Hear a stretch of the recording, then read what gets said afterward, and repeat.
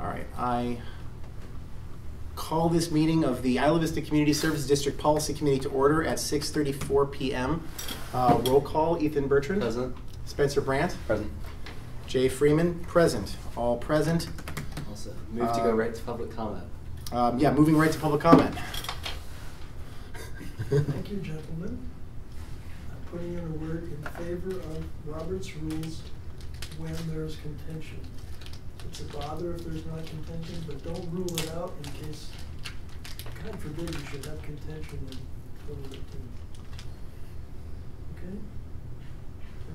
Thank you. Thank you. Thank you very much, Arthur. All right, other things that we do not have today. I did not make minutes. Okay. I essentially spent the weekend moaning in bed, except for managing to like continually get told in the middle of the night to print more of these murals that are around us. And at some point during this meeting, I'm going to end up in a coughing fit, because that's what happened a little bit earlier today. I did take another 3-hour nap, which I just woke up from, which is making me together enough in order to come here.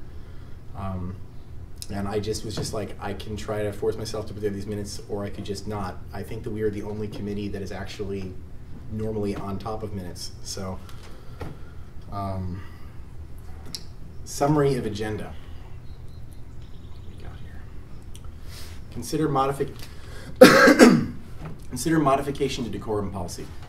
At our last regular board meeting, a member of the public requested, no, that's not what I do. I just wanted to just go to this summary. Consider modification of decorum policy, consider an anti-discrimination policy, consider policies for agendas, consider policies for meetings, consider policies for public comments, consider policies for actions and decisions, consider clarifications and modifications of our conflict of interest policy, consider policies, procedures for hiring district staff / contracting professional assistants, consider a new regular meeting date, consider updates to policy committee work plan, future agenda items, and adjourn. So the next item that I have on the agenda always is requests to reorder from the public. Jeff Bard sent me a thumbs up when I told him that we were having what was going on in the meeting today. I don't know if that means that he's intending to show up in order to provide public comment on something or not. He sent me a thumbs up. He sent you a thumbs up. Okay. Not this time, but in the past he sent me a thumbs up. So, it didn't particularly mean anything. Okay.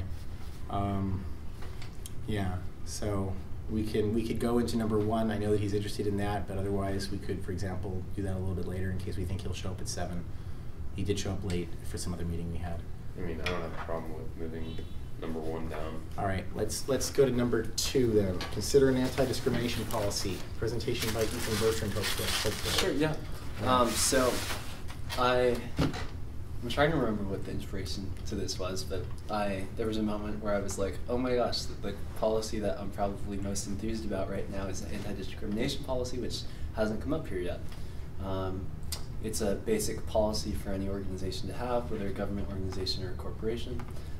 Being that the spirit of the Isla Vista Community Services District has been all about inclusion and opportunity, I think it's very fitting that this is one of the first policies that we come up with and one that is included within our preliminary policy manual. I at first was looking to find the Isla Vista Recreation and Park District policy on this. They have one? So they have it in their mission statement, or at least a version of their mission statement that is found in their master plan. However, their master plan is not available on their website at the moment, so I was unable to find that.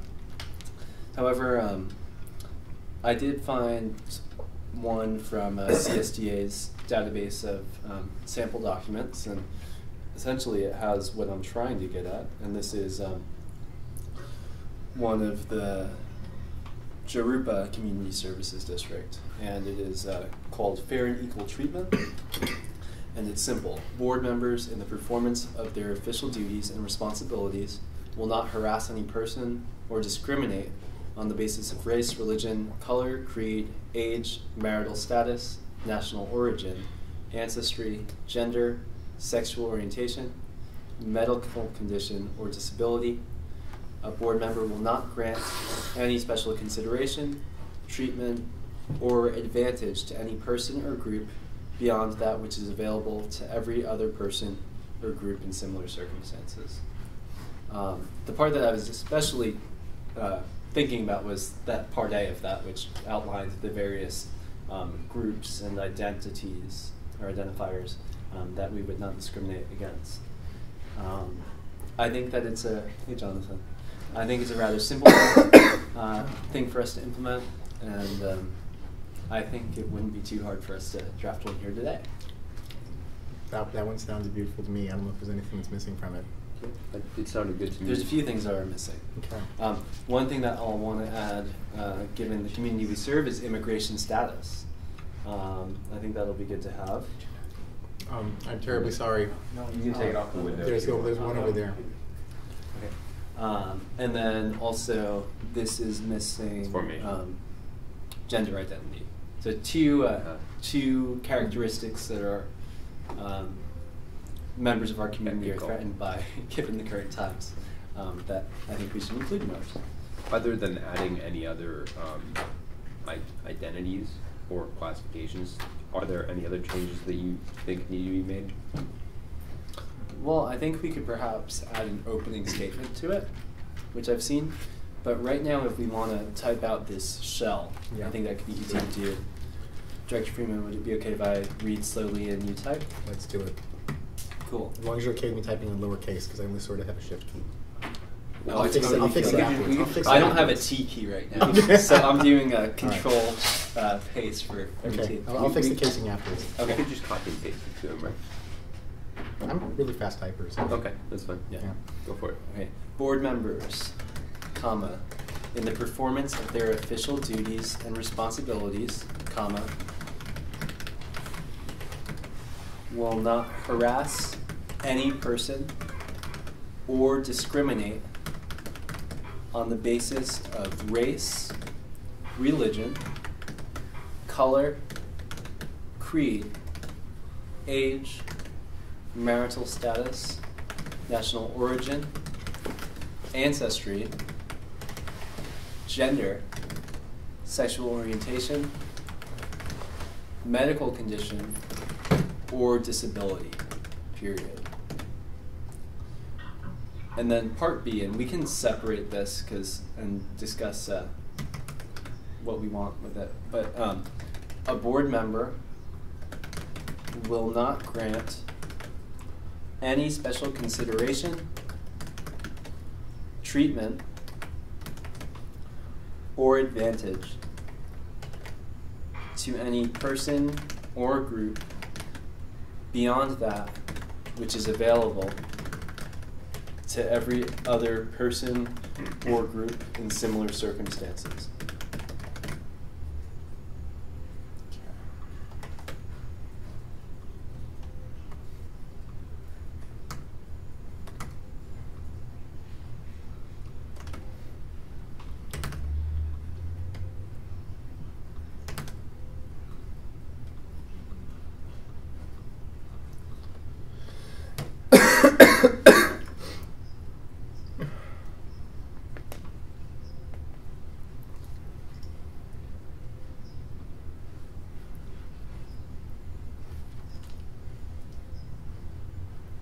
So did we want to add gender identity? Yes. And immigration status. status. That's right. Let's. So I had actually thought gender identity, like I was waiting for it going into it, because I was like, at first I thought it was going to be a short list and then turned to be a really long list, and then it does have gender. Does this mean that we believe that this one to mean physical gender and then another one to mean gender or gender identity? Like, why do we You have just want to gender, change comma, gender to identity? gender identity. Oh, that okay. That would be fine. All right. But gender identity or expression. Okay. That's really Yeah, the important that's part, cool. because I was just trying to like, if we have like gender, comma, gender identity, I can imagine somebody being like, oh, wait, what? So. Sure. Yeah. And then perhaps after national origin, put immigration status.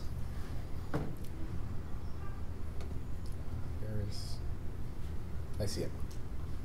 Do you want to do immigration status or just legal status as a whole? Legal status, I think, is actually discriminatory way to put it, because a person's not legal or illegal. I think we actually in some. There are Well- things where maybe we're supposed to, not as much as I don't always agree with it. I think we're supposed to discriminate against felons, and that might be considered a legal status.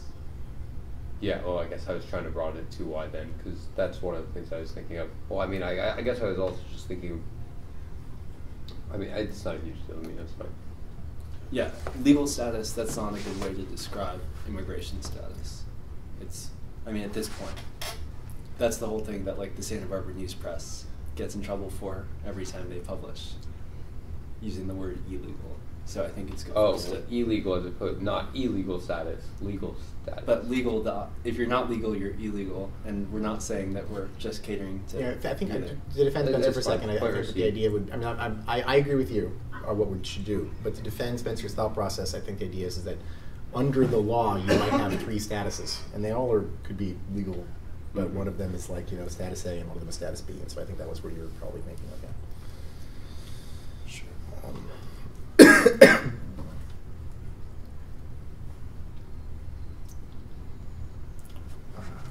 And from what I'm seeing, looking at different policies, every policy that has gender identity or expression also has a separate sex or gender listed. So if we don't want to list gender twice, Okay. but want sex,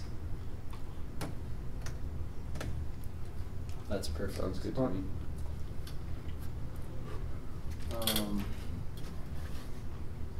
What do we think about Part B?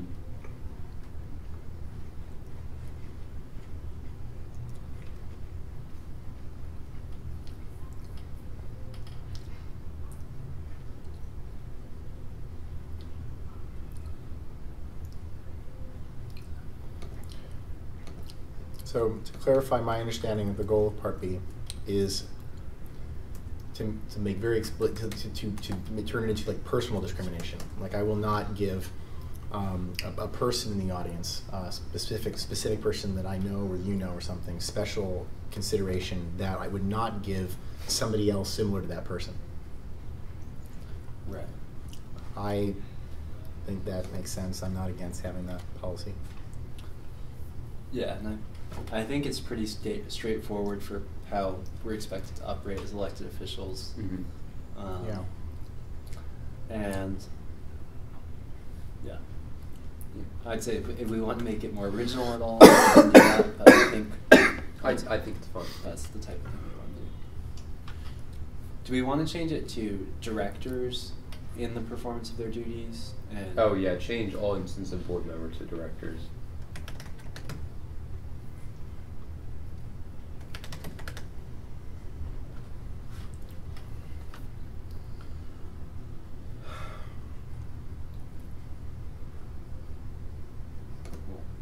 And I'm going to just look one more time through the IVRPD policy manual to see.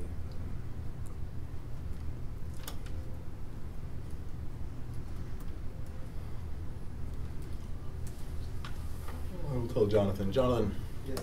so I got very little sleep last night because I could not sleep because I was coughing all night, and I succeeded in getting a few hours of sleep during the day today, and I am probably going to fall apart into another coughing fit at some point because I did earlier today. So You need a cough suppressant? no, I'm not. I'm not like. I'm just telling you so you have context to this If you start coughing. brutal meeting. Yeah, it's like. I'm also not choking on anything. Just- No Heimlich maneuver. Yeah. Are you sick because of allergies? I am sick. I also have allergies. Yay me. Since it's will not, should it be will not harass any person nor discriminate on the basis of race, etc.? Oh, here. Would that be Directors grammatically? will not harass any person or discriminate. Will not harass. Will not discriminate. Oh, I see what you mean. Will not harass or discriminate any person on. Oh, I would agree with that change. Spencer. Wait, Well, that wasn't what I suggested, but let me Oh. see what you just Okay. said. Oh. I'm No. saying should it be will not harass any person nor discriminate rather than will not harass any person or discriminate? Or is that correct? Oh, I think it should be or, but Okay. Yeah, what I was. I don't have a strong opinion. Okay, I I'm mean, fine I can with- see the argument, but Let's leave it. I don't Yeah, know. no, my change made no sense. I don't know what I was. Okay. I'll be running a meeting. Do we Okay. want to put any preface to this policy? Like, or Preface to like a title. We always have a title. Yeah. Oh, true. Anti-discrimination is what we had on the agenda. Do you want something different? Yeah, I think anti-discrimination policy sounds good.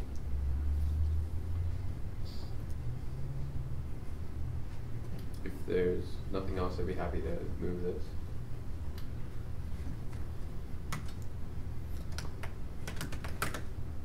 Mr. Chair, I move to recommend to the Board of Directors the following policy entitled Anti-Discrimination.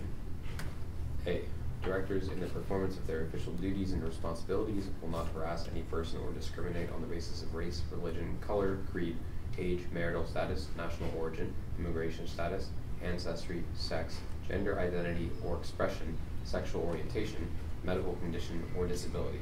B. The director will not grant any special consideration, treatment, or advantage to any person or group beyond that which is available to every other person or group in similar circumstances. second?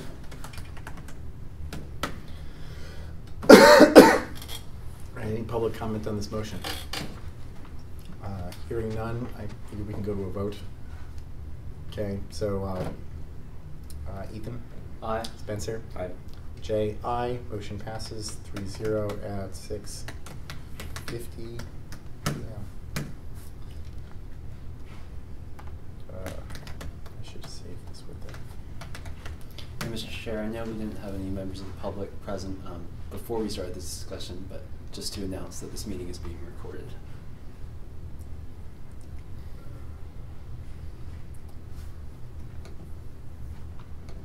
Sweet. Did we have anything else for this?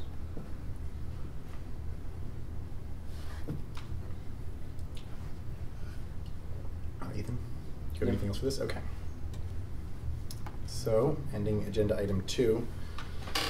So you want to do 1 or move on to 3? Opinions? Let's just go to 3. All right. Jeff will appreciate it if you show. Consider policies for agendas.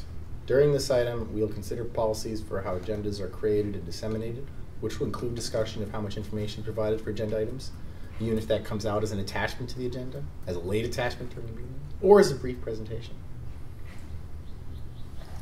In order to make this certain that this is inclusive of Yes.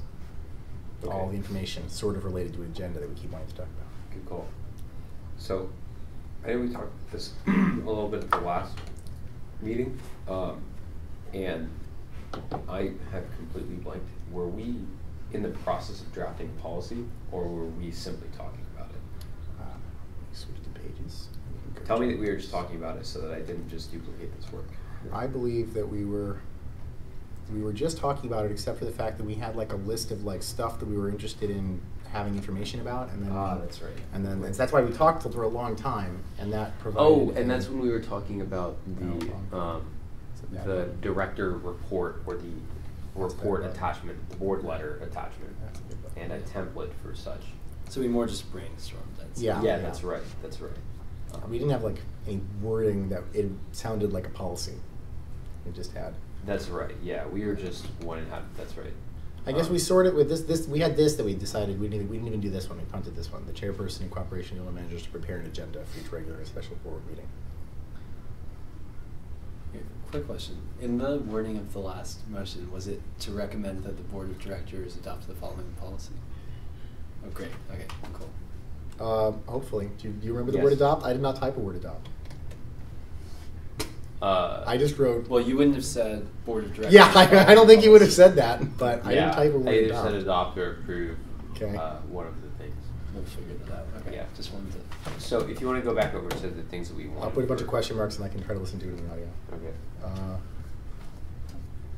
Okay, so we wanted background and history, who placed the item, specific possible actions. Okay, sweet, yeah. So I went through and kind of made a template for a example, it could be a director report, a committee report, basically just a board letter template. I don't know if it's relevant to share that now, because I don't know if this is a matter of policy, but in any event, it adheres to this criteria.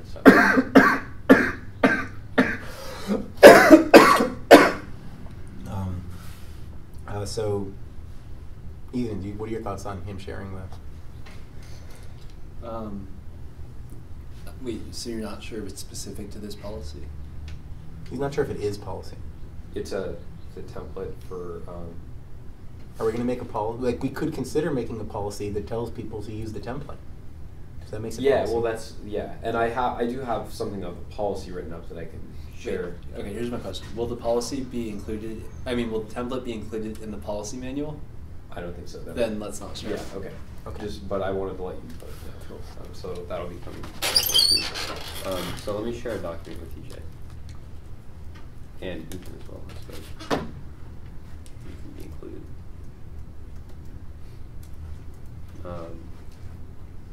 And I'm going to do sorg@gmail. That works. And the faster solution I'm going to use to this problem from before, I'll do that temporarily. Wait a minute. And then we'll log in. Alright, do you have copies that you can pass out to the public right now? No. because Then Carl's- we can't share it then. No, this is a policy. Right, but we can't share, anytime we share materials, they have to be made available to the public right away. Just out of an abundance of caution, perhaps you can Okay. tell us where to go. Wait, tell us. We can make the document public and give you a URL. Define tell us where to go, because it's Is not. it not a website that you're directing us to? I'm sharing the document with you on Google Docs. Okay. All right, so the, I put this up here just because I'm still logging into my Gmail account. I'm going to click on a link, and then it's going to go to the document that he shared me. And then everyone will get to see the exact same information as fast as I see it, Okay. because it's going to be on this monitor. Okay. So if that's helpful. Okay. Like, I think Yeah. be sure to make paper copies so we know we're Yeah. sharing something. we probably should do that. So you already sent it though? Oh, yeah, Okay, sure. great. Then I should actually. So I'll preface it by saying it's largely based off of a policy for agendas from, let's see, what's this called? The El Camino, or the Fulton El Camino Recreation and Park District. And I made some minor modifications. And it's a pretty short policy, so I think there are certain areas where it would be worth to expand it.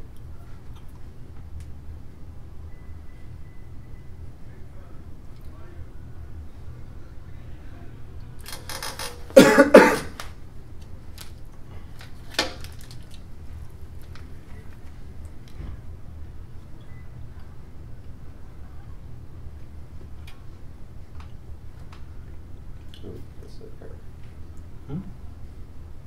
error. A1, it just says attachment, meant attachments.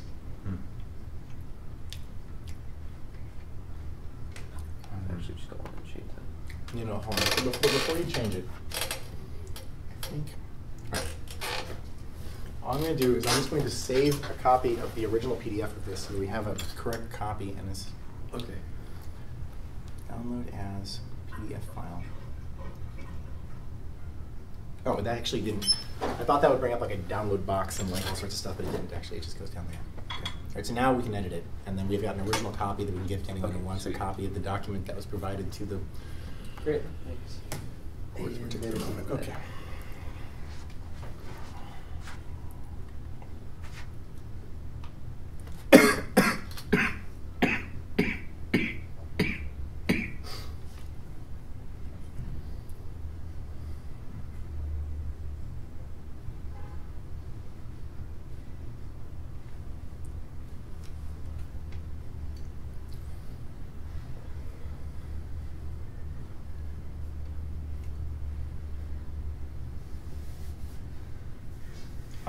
There's it says the board president shall be the sole judge, but then it says the public member requesting the agenda may appeal the general manager's decision. Oh, oops, Yeah. that's meant to say. I changed most of the instances of GM to board president. Yeah, so their hierarchy goes the general manager in cooperation with the board president shall prepare the agenda. But in that instance, I thought it would be better to change general manager to board president, since the board president is a higher up on the decision-making chain. And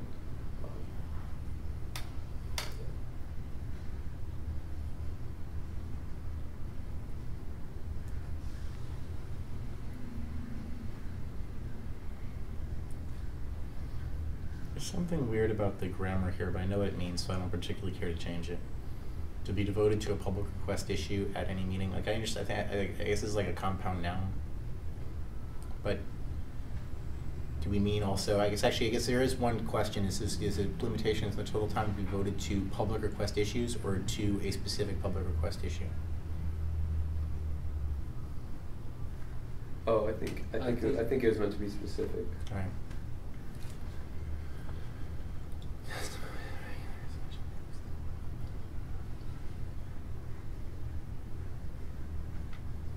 I feel like somebody should be reading this out loud. I feel like that somebody should not be me, because I'm going to use up my voice quickly doing it. Do you want me to start at the top? Yeah, actually, could you? Yes. I was just thinking about it just Yeah, of the document. it'll be good for me to read too. Yeah. Policy title board meeting agenda. 1. The secretary, in cooperation with the board president, shall prepare an agenda for each regular and special meeting of the board of directors. Any director may contact the secretary and request that an item be placed on the agenda no later than 120 hours prior to the meeting time. Any member of the public may request that a matter directly related to district business be placed on the agenda of a regularly scheduled meeting of the board of directors, subject to the following conditions. A. The request must be in writing and be submitted to the secretary together with supporting documents and information, if any, at least 120 hours prior to the date of the meeting. A1. It is recommended that the directors include a director's report, that includes a brief statement of recommendations, summary, background, and attachments. Such a report should be written in professional language. Question, real quick. That A and 1, shouldn't that be under number 1, where what you have B should be under number 2? I'm sorry, Since what are you asking? in A and A1, you're describing what you described in point number 1. You're describing for a board member getting it onto the agenda. So shouldn't that be listed directly under number 1? I see why B is. Yeah, you're correct. I think, wait. 2A makes sense to me to have under 2. Yeah, he's saying 2A1. Oh, 2A1. We can move it. How about Okay, yeah, 2A, yeah. And All right, that makes sense. B. The board president shall be the sole judge of whether the public request is or is not a matter directly related to district business. The public member requesting the agenda item may appeal the board president's decision at the next regular meeting of the board of directors. Any director may request that the item be placed on the agenda of the board's next regular meeting. C. No matter which is legally a proper subject for consideration by the board in closed session will be accepted under this policy. D. The board of directors may place limitations on the total time to be devoted to a public request issue at any meeting and may limit the time allowed for any one person to speak on the issue at the meeting. 3. This policy does not prevent the board from taking testimony at regular and special meetings of the board on matters which are not on the agenda, which a member of the public may wish to bring before the board. However, the board shall not discuss or take action on such matters at the meeting. 4. At least 72 hours prior to the time of all regular meetings, an agenda which includes but is not limited to all matters on which there may be discussion and or action by the board shall be posted conspicuously for public review at the site of the meeting. 4A. The agenda for a special meeting shall be posted at least 24 hours before the meeting in the same location. So they have a weird way of doing 4. I think it's the first thing that's jumping out to me. Instead of just saying, in point 4, at least 72 hours prior to the time of all regular meetings and 24 hours prior to the time of all special meetings. they like have this weird 4.A, Mhm. which kind of could be construed as saying that you don't have, like, the policy does not like make it so you have to follow all the other stuff that's in 4. It just seems like it'd be less clunky if we move the bulk of 4A into 4. I agree. Are you gonna do that change? Or?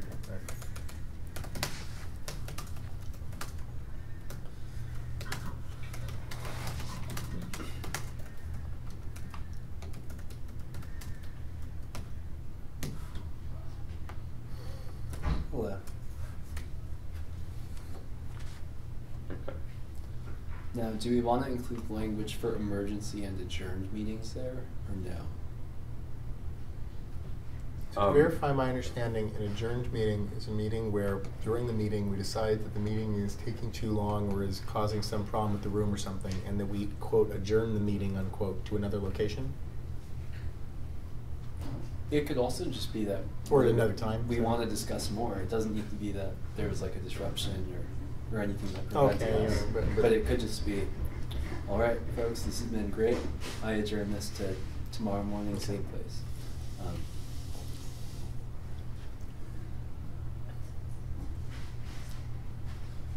I mean, if this is, if we just wanted to put like, notice will be provided for adjourned and emergency meetings if required for long, we could do that. Or if we want this to be a guide for how to do that, we can look up right now what the proper qualifications are. Or something Oh. particularly extra complicated about the adjourned meeting one? There is, or you're saying what is? There is, like the emergency one actually, The like emergency just was had very tools. clear in the law. Yeah, it but just says like here that I think there's 3 or 4 circumstances, and most of them are like there's a threat to public, like the public building, the premises, or there is like a natural disaster or an act of terror. Yeah, no, I meant the agenda related issues to it. Because there was, In terms of noticing. yeah, there's something about, Oh, well, with that, I think what you're talking about is for a certain amount of time, you don't have to re-notice or re-agendize the meeting, but if it goes past like 2 days or so, whatever that date qualification threshold is, then you have to send out a new notice. that sounds like the kind of complexity I'm talking about. Well, one of the things that we could do, that would be super easy, is we could cite the code.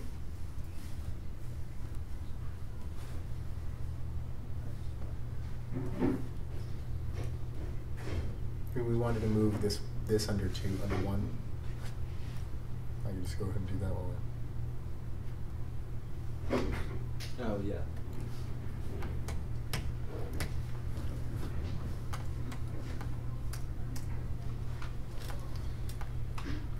Oh no. Wrong.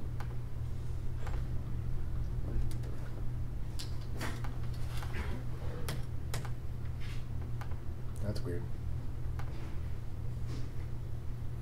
No.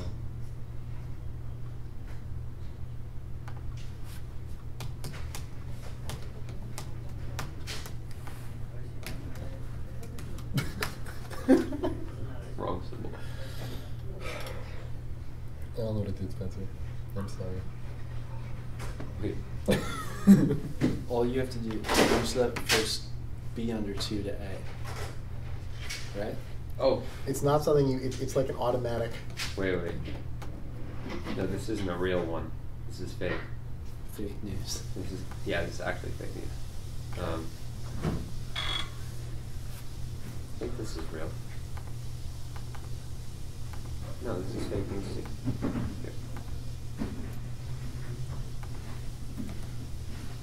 Come on.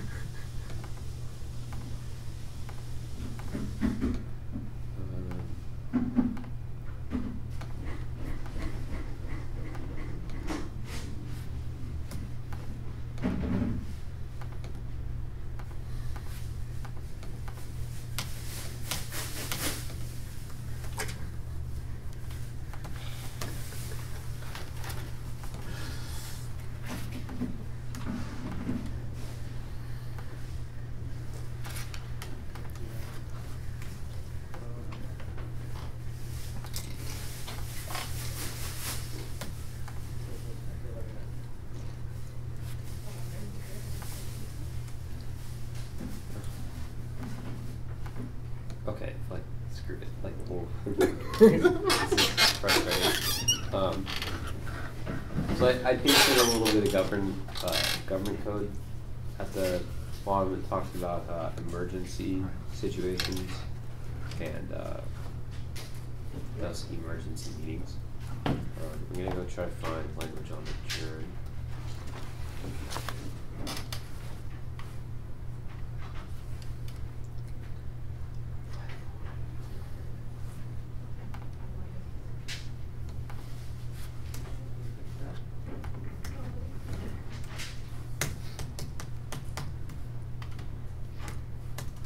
You don't have your board member best practices manual on you, right?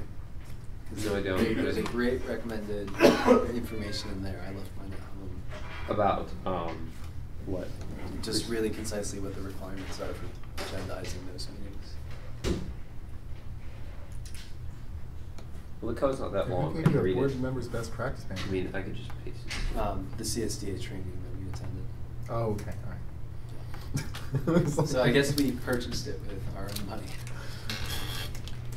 That's true. 54946.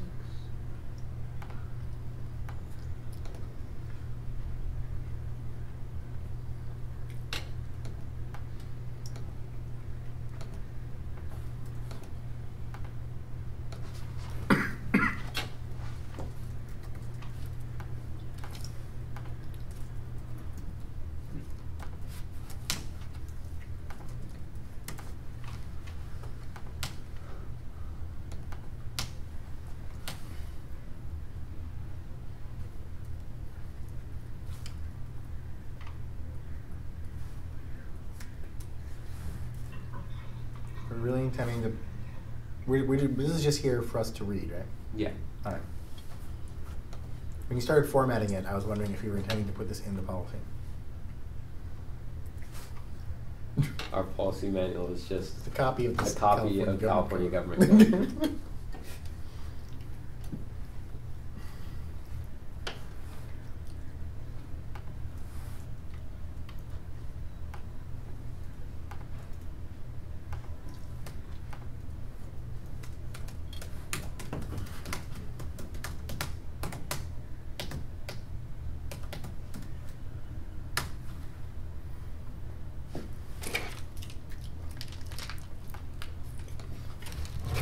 I think actually Open and Public might have a really good, concise version on their agenda section.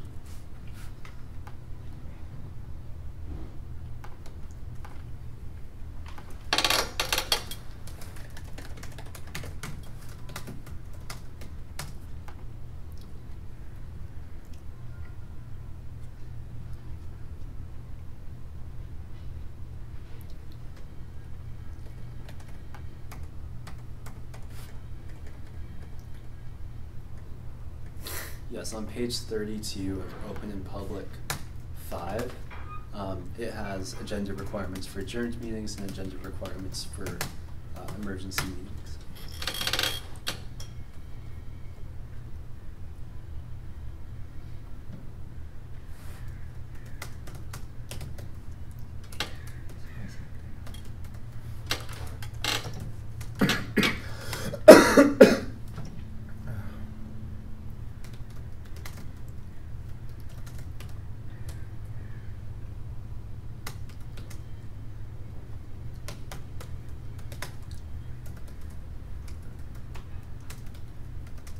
Even if they are less than a quorum. That's interesting. Well, I guess that could be like if for some reason you lost your quorum, all right, we're adjourned.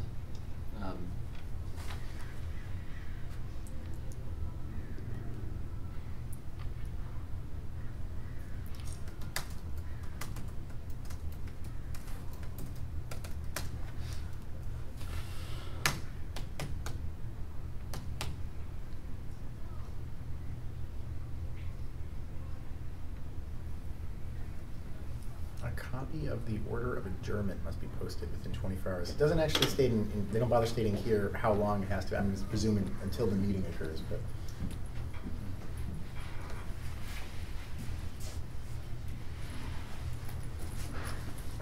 But you know what, here's what I'm seeing. Under notice requirements for special meetings, it says there is no express agenda requirement for special meetings, but the notice of the special meeting effectively serves as the agenda and limits the business that can be transacted or discussed. Yeah. Even with that, I'm still comfortable with what we have because it is our internal policy and we're saying that we will have an agenda. Yeah. How do you notice a meeting without? I think It's like special meetings are supposed to be an incredibly narrow topic. And so that's why I've been bringing up during some of our special meetings that we shouldn't, for example, have a concept of like new agenda items and like really makes start, sense. yeah. So, but how? Oh, well, for this, so the notice of a special meeting serves as an agenda. Oh, certainly. Yeah, so, but like I said, I'm comfortable with what we have on that. Okay. And then for emergency meetings, it says the special meeting notice provisions apply to emergency meetings except for the 24-hour notice. News media that have requested written notice of special meetings must be notified by telephone at least 1 hour in advance. I think that can be a separate policy. Based on what I'm seeing here, the two really defined roles of agendas are for mainly regular meetings, but then there's that special meeting procedure. We as don't well. have to include all this in our policy as long as we don't make our policy disclude it. Like if our policy, for example, Says that doesn't we're say, not doing yeah, this. if it doesn't say that we, Yeah. Well, and if you look at point 5 that I just wrote up, oh, so what I did is I copy and pasted the things that the law says can be cause for a declaration of an emergency situation. But then I didn't go too far into it. I just put at the end pursuant Gov Code 54956.5, so that any person who actually finds themselves in an emergency situation would just look up that code. I think it's pursuant to. Oh yeah.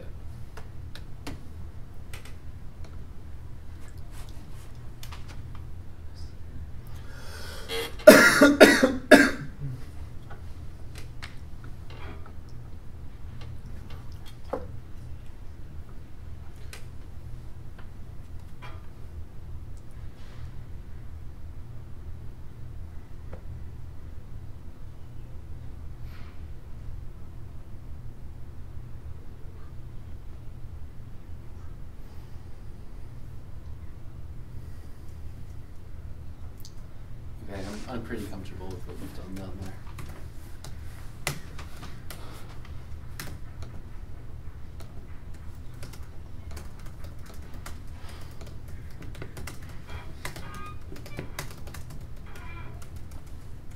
Are you type? Oh, I see.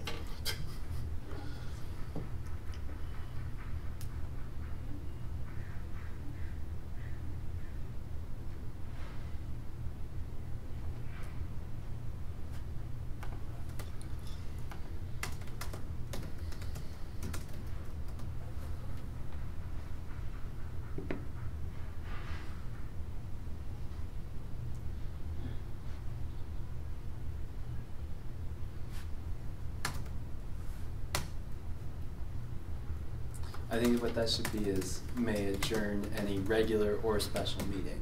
You can also Not No, yours. you can also go look re-adjourn the it. code at the bottom. Okay.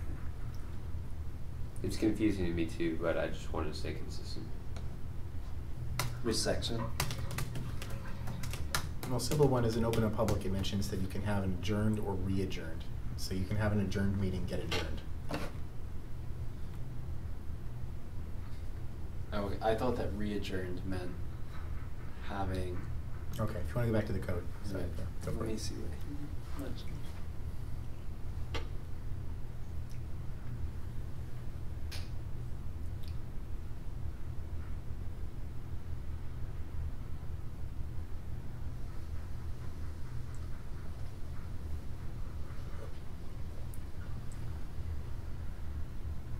For purposes of this section, emergency situation means both of the following.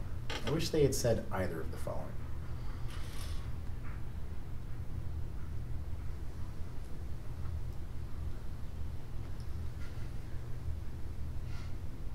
That's just idle conversation.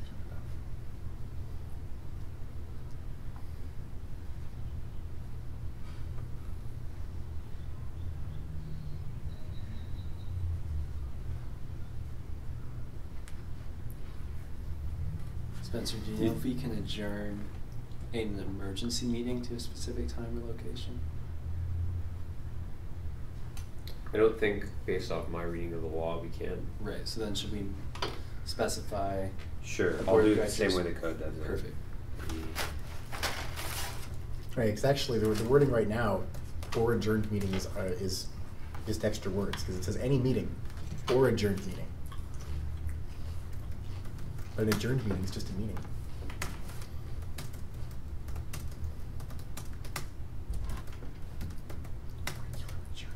Okay, there should be. Adjourned. Oh, good, okay.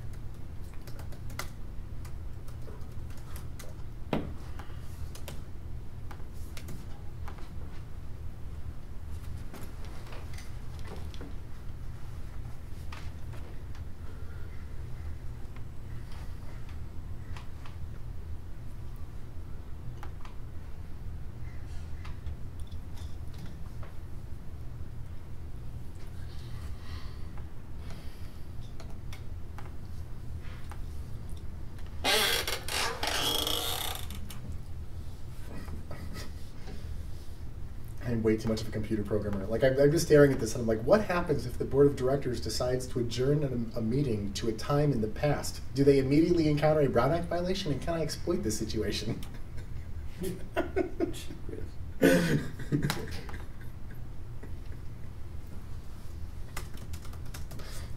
didn't notice the meeting, they didn't even cancel it.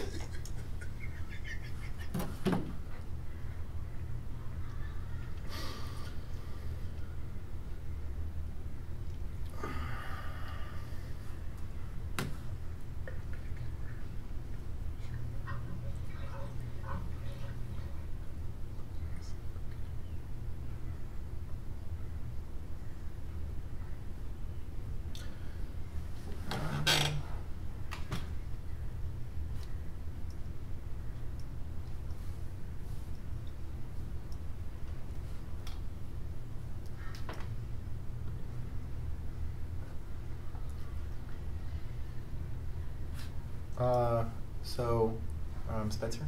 Mm-hmm. The copy of the order or notice of adjournment should be conspicuously posted on or near the door of the place of, I think it was the previous meeting. Like, that's previous is the wrong way of putting it too, Greg. But like it's the meeting where the adjournment occurred, not the meeting that the adjournment. Yes, created. the adjourned meeting. There we go. There we go. That makes sense.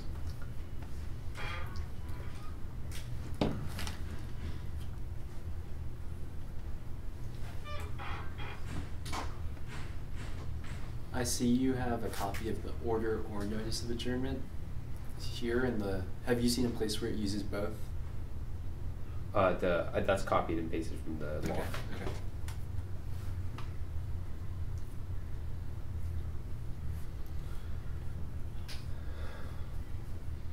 All right, I'm comfortable with this section on agendas for different.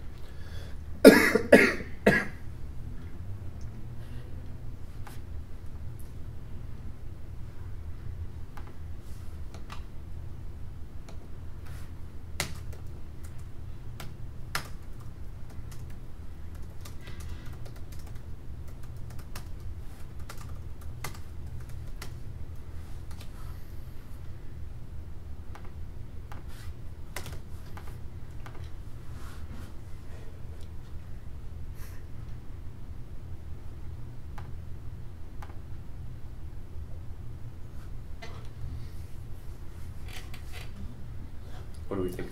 Wait, but are 5 and 6 specific to this agenda, though? I'm not sure if those should be in this policy or their own separate policy. Specific to this agenda. This agenda policy that we're drafting.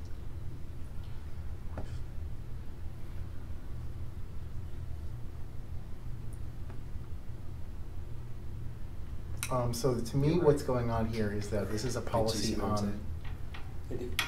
a policy on like agenda noticing, and 5 is telling you, it both indirectly tells you that you can hold this meeting, but more importantly, it's saying that you can do so without complying with the 24-hour special meeting notice requirements. We could reword this to like make that more frontal, like the board of directors need not comply with the 24-hour special meeting notice requirements if holding a special and emergency meeting pursuant to.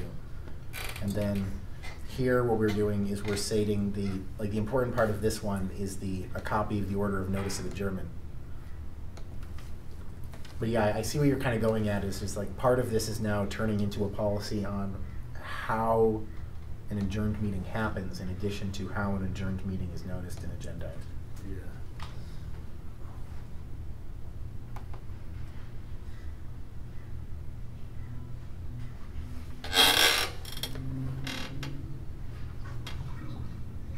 Arguably, if we, Well, if we, I mean, speaking of agendas, we are noticed for number 4 to consider policies for Oh. meetings. No, I don't think Ethan means that we're not allowed to talk about it today. I think he's talking about like how we organize it in the manual. That like Yeah. this is about But what I'm noticing. saying is that if we wanted to make it a separate policy, then we could. Yeah.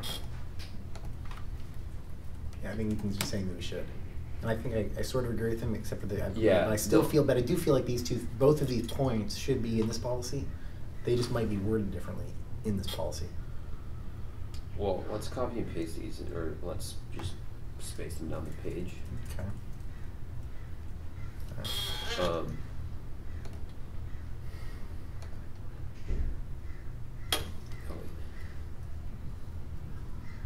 Well, I'm going to say that I appreciate why Natalie and Bob want us to do some of this stuff, but at the same time, I will also state that at some point we can just specify pursuant to some section, we will notice and agendize meetings, and then move on to other things that we want to get done with our district and come back to this in a year or something. Just saying. Yeah, no, are they the ones who recommended this? Not this, but the idea of essentially having text in our policy manual that constantly re-explains the law, such that if you follow the text of the policy manual, you don't have to know the law. That is something that... Yeah, I don't necessarily... I think there should be a level of proceduralism and helpfulness to the policy manual, but... Because essentially... I mean, at a certain point, it's just like, we should just be copying and pasting government code. Yeah, if we really wanted to go into it, and I'm not prepared to do that. Yeah. Because essentially, digestible. Everything in this policy, except for a few of the specific things that you had originally, such as the 120 hours prior and the mechanism by which members of the public can put things on. Essentially, like we're at the point where we're just copying and pasting law and then summarizing it, hoping that we summarized it correctly. Okay, I like that. Yeah. You know, I'm looking at 5 and 6. I think we should consider that language under something else.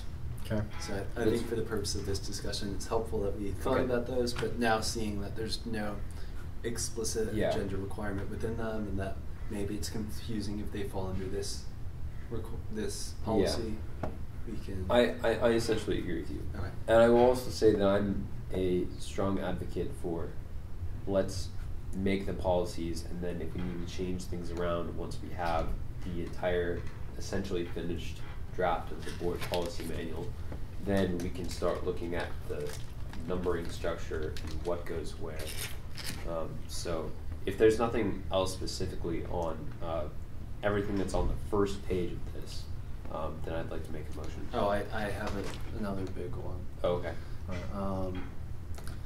Which I think we began to speak about last week, and that's where I think how we have it.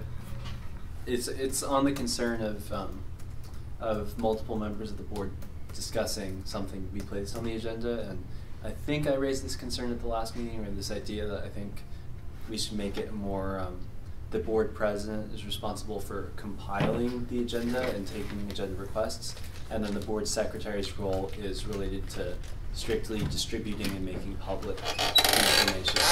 Is that something that I like that. Is that something that was discussed in brief last week? I remember this coming up. I presume it could only have come up during the previous meeting. I remember it coming up, but I don't remember what our conclusion was. Yeah, I'm not sure that we reached a conclusion at the last meeting. One moment, let me pull up some supporting documents. And I will just say that the intention behind specifying the secretary's role largely stemmed from the fact that prior to this policy being edited to fit our district, it stated the general manager in cooperation with the board president instead of the secretary in cooperation with the board president. And so to a certain extent, that in the absence of a general manager, we're going to continue to have, let's say, some differences when it comes to roles for things like this in the time period where we don't have a GM. Totally. But here's my thought on this. And Jay, if you could scroll up to the top of the policy, Yeah. so we can see that.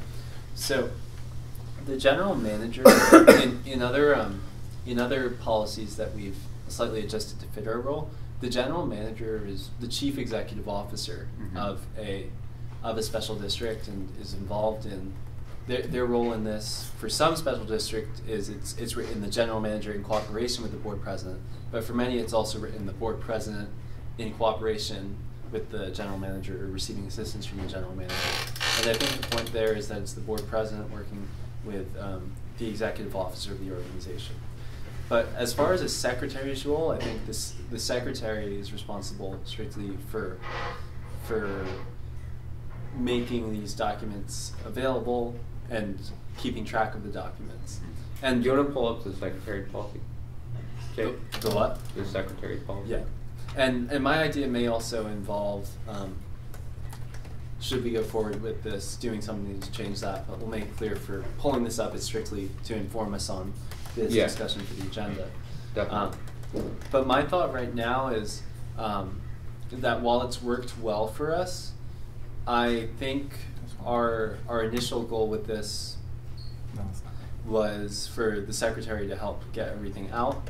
But I think it should be clarified that since the board president is the person receiving and making the decision on whether to place an agenda item or not, it should be the board president who makes the agenda and then sends it off to the secretary. But let's see what we have in policy right now. Note that there's D at the beginning of the next page because I apparently failed that day.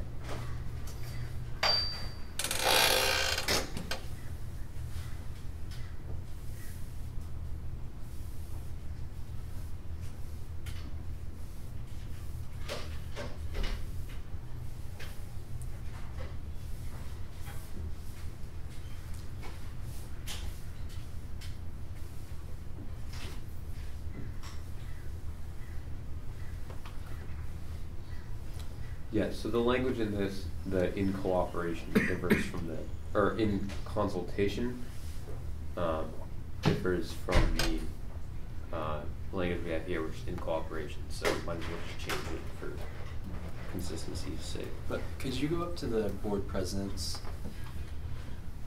responsibilities? Right. Or down, maybe? Oh, there. There we go.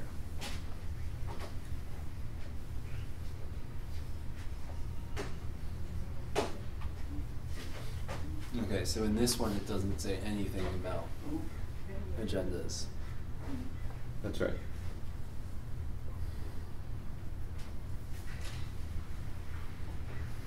Can you scroll down a little bit?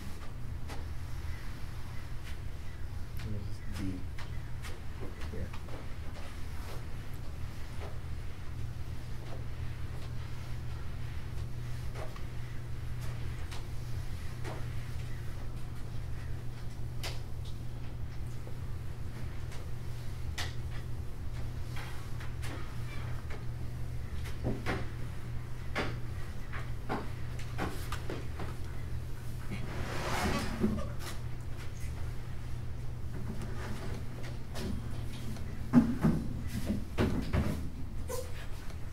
So, can you get at the crux of what your suggestion is for this, for amending this part of the draft? Sure, the board president shall prepare an agenda for regular special meeting of the board of directors.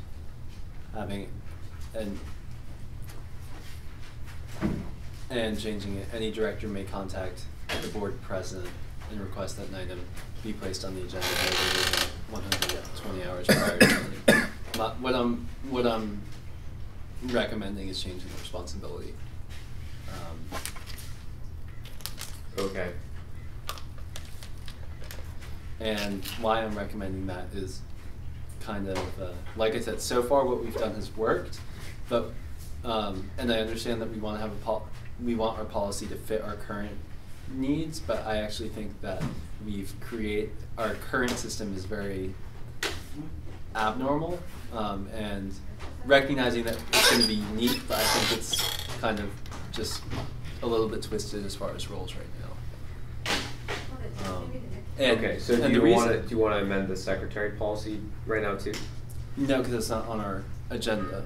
But okay, so you want this policy to be in place, and then go back and do that. We can see how we want to do this going forward. But I'm not sure if we want to.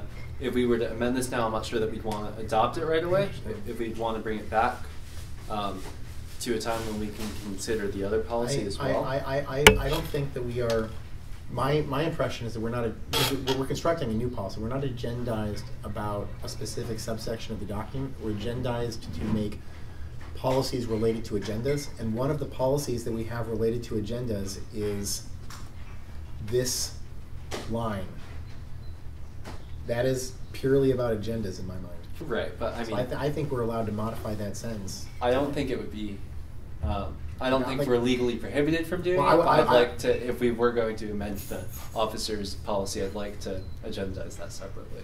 Okay. I mean, I will say that if we're unable to make these sorts of changes, it essentially means that we have to plan out the kind of Yeah, I see what you're saying. This hamstrings us so hard in our ability to modify the document if we're not allowed to modify things related to the thing we're talking about just because they are in a section of the documents that we put them in the wrong place before or something. I mean, thus far we've added agenda items, amend this, consider amending that. I think if we're... No, our agenda items, from my perspective, have all been consider policies related to, and then a topic. And so, and this to me is an agenda related to a topic. Well, I think we're getting...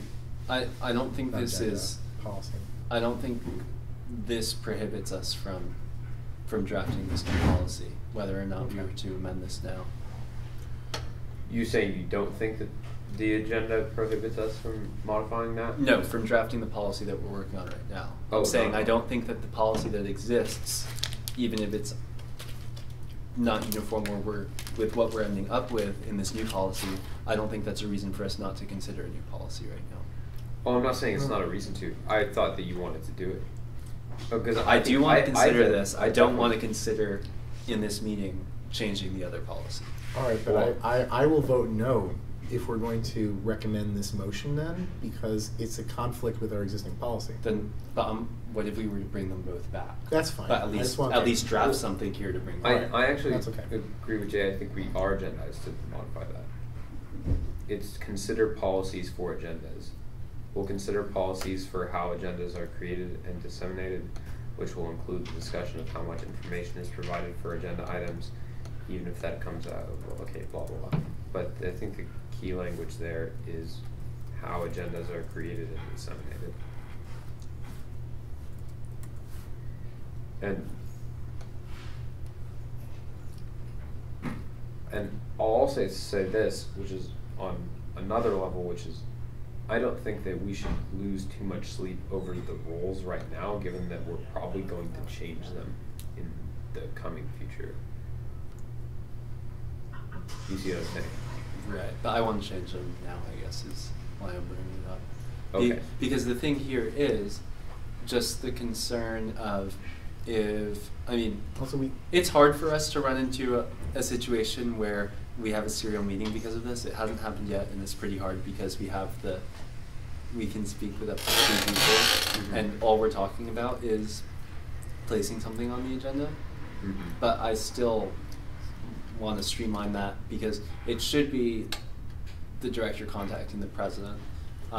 And then this also is related to something that I want to go next to, which I brought up at the last meeting, of having something within this policy on the section at the end of our meetings where, say if the board president didn't want to place something on the agenda, or you just want to be sure it gets to the agenda without asking the board president outside of a meeting, we can vote there. Mm-hmm.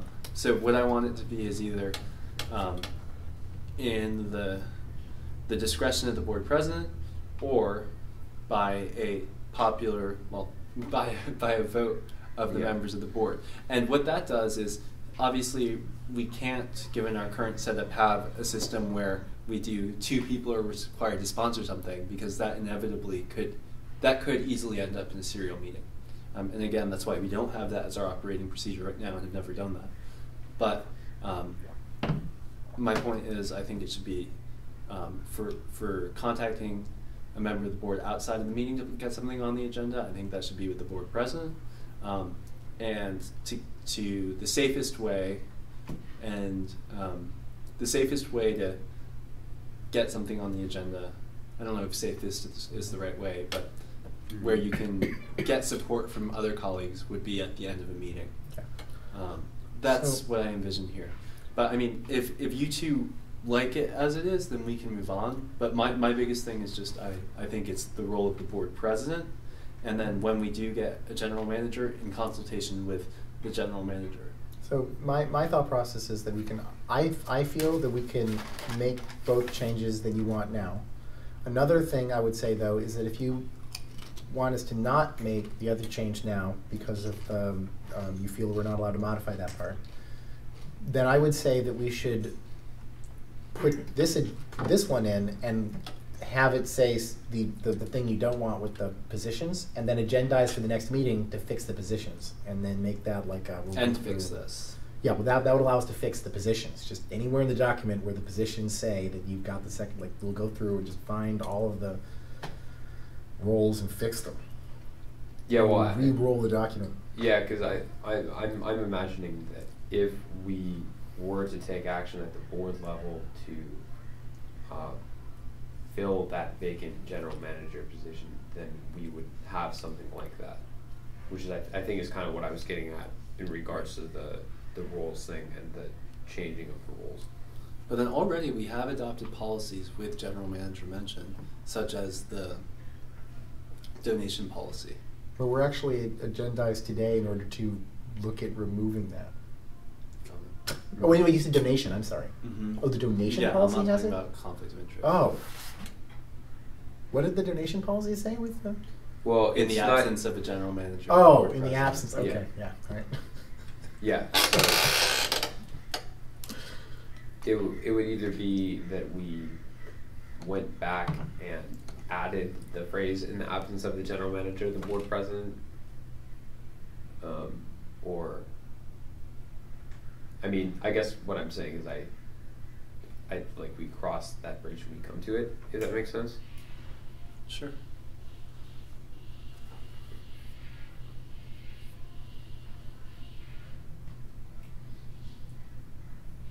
So again, I either feel like because I'm okay with Ethan's changes, we could just do them today. Another option is that, I mean, I think you yourself had said that we'd like to make some of these changes, and if we can't make the other change today, we shouldn't change it here. And so then we would punt all of this until next time.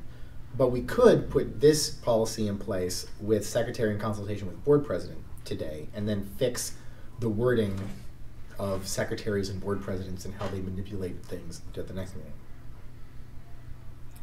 Okay, but let me ask, what do you mean by consultation with the board president? What is that consultation right now? Because I think we already have it clear that the board president and the board secretary are working on this meeting agenda. But what I'm trying to do here is just explain what that protocol is, not just mentioning the board president. But you're also changing it, like, which I agree with. You're changing it in a way where it's like right now it's that the secretary will prepare it. And then the secretary consults with the board president, but the secretary is still the person preparing the agenda. And you would like it to be that the board So do you want to president flip it prepares for the it. time being? But I don't think we can flip it unless we also change, which I think we can, Secretary of the Board policy subsection C. So either today we should put into place this, or we should agree that we can change both of them, and then we can change both of them. Or we should not do anything today and punt it until 2 weeks from now. Like, but to me, those are the three consistent Yeah. options. I think we are allowed to do any of them. Ethan believes that we should not do the one that modifies this today. And so then between the subsequent two, it's about whether we feel it's interesting to get any policy in here at all initially, because it might be nice to have some of this mechanism by which members of the public can do stuff sooner than waiting another 2 weeks, another 3 weeks. No, 4 weeks, right? Because we're going to be, the next week isn't a normal week. So we'd be waiting next week, then so 3 weeks for the policy meeting, 4 weeks. So it would be a month before we could get a policy modification in if we didn't do anything today. I mean, I certainly think we're agendized to make both changes. And I think that we could make both changes if we wanted to. Yeah, but what I'm saying also though is that if we didn't want to make both changes, we could still make. I mean, like, it doesn't make anything worse by putting this language in because it simply further cements something that we can change later. And that's already the case. But it does give us sections 2, B, C, all this other stuff that we are interested in having. Okay, well then I think we'll go that route. All right, so of adopting like this policy and then later on coming in and fixing the rules. Fixing rules. Okay. Okay. I mean, it's going to continue this procedure that we've had in place, which I'm not happy with, but we do have it in place. Yeah, and if we punted making any changes, that would also happen. So yeah, okay, that's fine. So, is there anything else in terms of the substance of the policy that we want to change before it gets moved? I say move, and maybe we'll find an amendment to make. All right. So there's this is here. This is weird. I'm just gonna do that. Not meant to be that way. And you can. Okay. Wait, and that no matter which, is that supposed to be its own subset? Yeah, but the letters are all wrong. We punted the letters, so we can try to fix them now. Yeah. Because this shouldn't be B either, right? Like that was the thing that I screwed up initially. Is I made that B. I'm just gonna move the entire thing without saying numbers, and then we can go back in and nix and change it. I move that the committee recommend to the Board of Directors the following policy entitled Board of Directors Meeting Agendas. The Secretary, in consultation with the Board President, shall prepare an agenda for each regular and special meeting of the Board of Directors. Any director may contact the Secretary and request that an item to be placed on the agenda no later than 120 hours prior to the meeting time. It is recommended that the directors include a director's report that includes a brief statement of recommendations, summary, background, and attachments. Such a report should be written in professional language. Any member of the public may request that a matter directly related to district business be placed on the agenda of a regularly scheduled meeting of the Board of Directors, subject to the following conditions. The request must be in writing and must be submitted to the Secretary together with the supporting documents and information, if any, at least 120 hours prior to the day of the meeting. The Board President shall be the sole judge of whether the public request is or is not a, quote, matter directly related to district business, unquote. The public member requesting the agenda item may appeal the Board President's decision at the next regular meeting of the Board of Directors. Any director may request that the item be placed on the agenda of the Board's next regular meeting. No matter which is legally a proper subject for consideration by the Board in closed session will be accepted under this policy. The Board of Directors may place limitations on the total time to be devoted to a public request issue at any meeting and may limit the time allowed for any one person to speak on the issue at the meeting. This policy does not prevent the Board from taking testimony or regular and special meetings of the Board on matters which are not on the agenda, which a member of the public may wish to bring before the Board. However, the Board shall not discuss or take action on such matters at the meeting at least 72 hours prior to the time of all regular meetings and 24 hours prior to the time of the special meeting. An agenda, which includes but is not limited to all matters on which there may be discussion and/or action by the Board, shall be posted conspicuously for public review at the site of the meeting. Second. So you said the here. Yeah. Do you want that? No, I'll fix that. Okay. So. Okay, that amendment is friendly with the second. And you slowed down here and made me realize that this may, any director may contact the secretary and request that an item be placed on the agenda, right? Yes. Okay. Okay. So, Taking out 2, friendly with the second.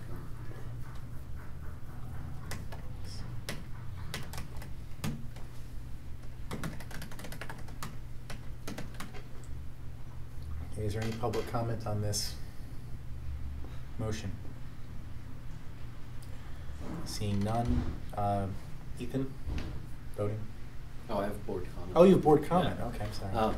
One thing I noticed, so if we have the secretary responsible for what we were discussing before, when you go down to C, it's the board president shall be the sole judge of whether the public request is. 2B. It says C, I know, but it's B. That's fine. But I'm asking the work of the board president there, is that still something we want to keep if we're.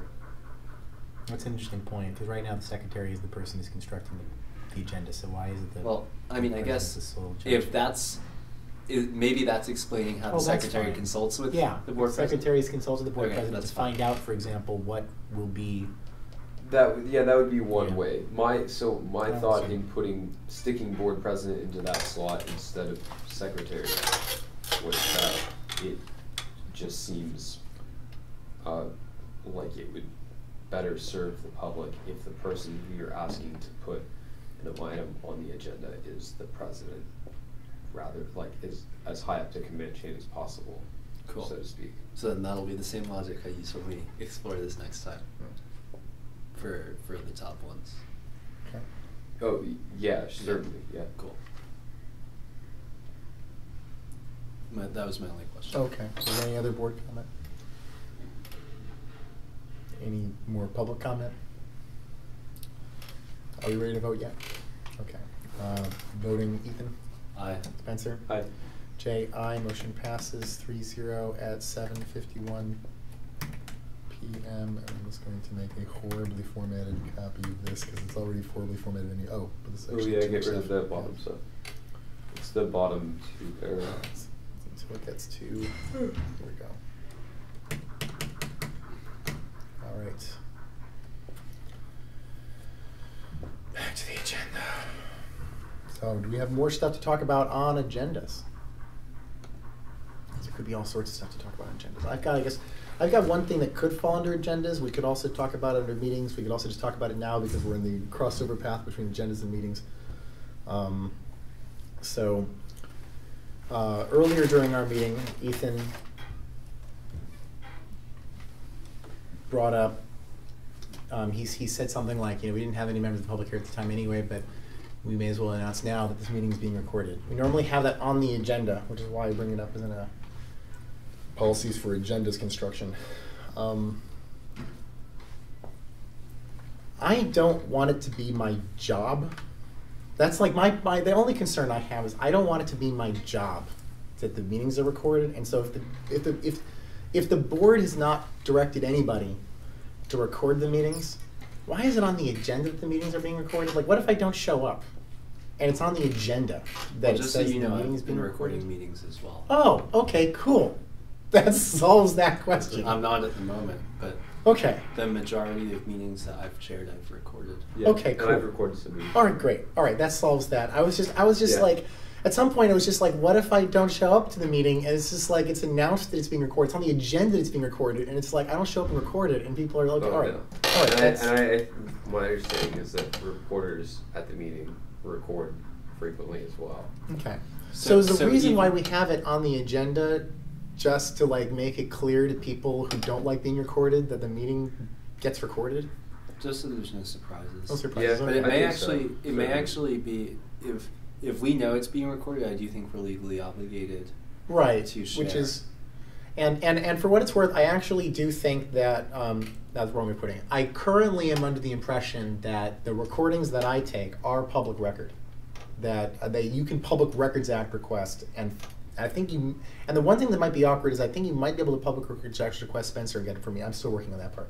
I actually have a lawyer working on it. Wait, say that second. I think you might be able to Public Records Act request Spencer and force a recording out of me to Spencer. And like I said, I have a lawyer looking into that, and I had some initial stuff from a lawyer came back on that today, and I'm still going through. And we're still working on this. Interesting. Well, I guess the issue is sort of moot if the recordings are being posted on the internet publicly. Yeah, but it's we're still working on that aspect of it. But I just wanted to make certain that, like, Yeah. because I just don't want it to become my job accidentally to do this Uh-huh. without, and it's just like, well, it's on the agenda, but you're recording, Yeah. people record stuff, okay, that's fine. Well, Right. let me also just say for the record that I'm under the impression that when you record a meeting, or when it might be different if I record the meeting. My impression is that because the board has not taken action to designate someone to record meetings, that means that there is no obligation for us to do so. The thing that I'm thinking of right now is what would happen if the board went into closed session, and whether or not there could be a recording that was made of that. Because in some circumstances where boards have designated that this is the procedure for recording the meeting, and these recordings are owned by the district, then there is a way for you to record closed session if the board wanted to, but otherwise that would not be something that can be done. My understanding is that a board is only required to record closed session if the court has found it guilty of past actions, and as a condition of action that the court has taken, it says that you must record these meetings. Usually a written record is, I believe, standard. And that written record is not something that can be requested by members of the public. A written record of actions? Oh, all actions will have to be disclosed immediately after. But I'm talking about What do you what's mean record? discussed, just so people remember what's discussed, like taking notes. Oh, I see. Okay. Yeah, so But anyway, I don't think. yeah, this is like the boundary between 3 and 4. I mean, like, from perspective of 3, I was just like, but the thing that Spencer was just saying about that if we directed somebody to record something, that's why, like, if it's on the agenda, somebody really needs to record it, right? But other people are prepared, apparently, already recording them. I don't think that's necessarily true. I think that from my perspective, the reason for having that is to state the obvious, which is that the meeting is being recorded. Because whether or not we record it, other people in the audience are most likely recording it. So I like, maybe we could see ourselves in a situation where, for whatever reason, like, you didn't come and record, and like Ethan or I or any other board members forgot, and there were no recorders there, and we have a meeting where there was no recording. But I don't think that, like, having that on our agenda obligates someone to record it. And how would we even know if it wasn't recorded? Are we legally required to record meetings? I believe that we are only required to provide recordings if they are recorded. And so all we're responsible for doing is having a written record by minutes. We are actually, so one thing that, all right, so we are now much more talking about 4. So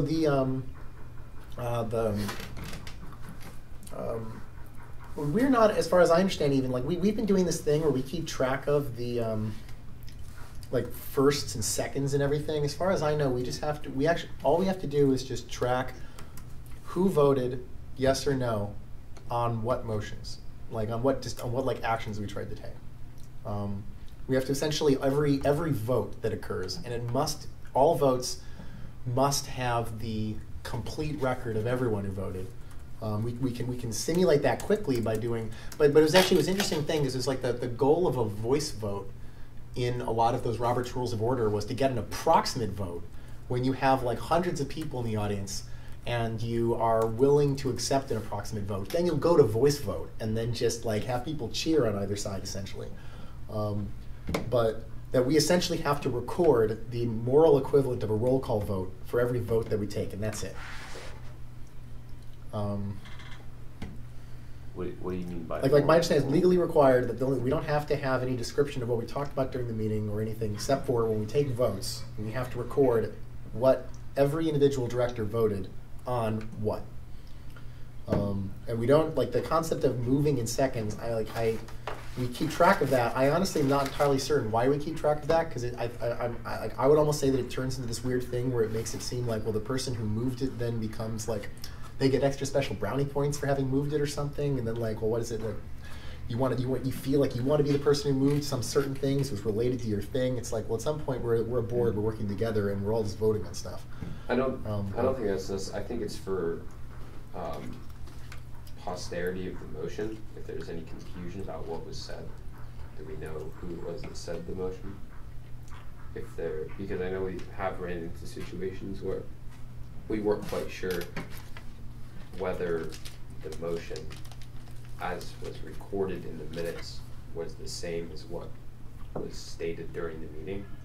And we do a pretty good job, I think, of making sure that that doesn't happen.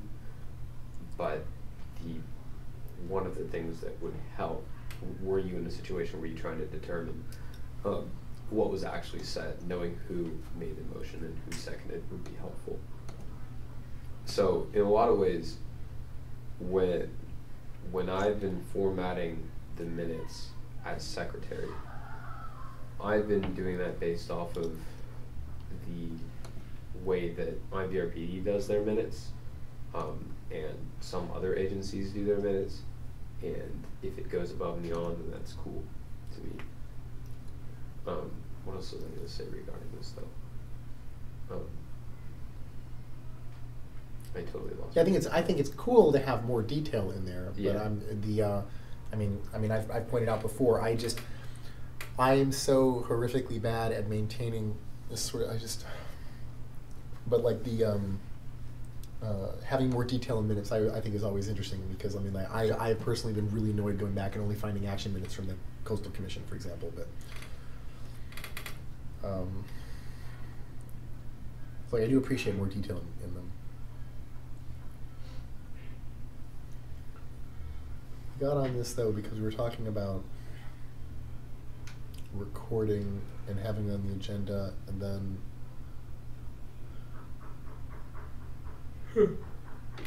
how did we transition into the minutes? We were talking about what we're legally obligated to do in terms of record keeping. Oh, record, yeah, because we were talking about like whether we're required. As far as I know, we're not required to keep. No, sorry, wrong way of putting it. We're not required to take audio or video recordings.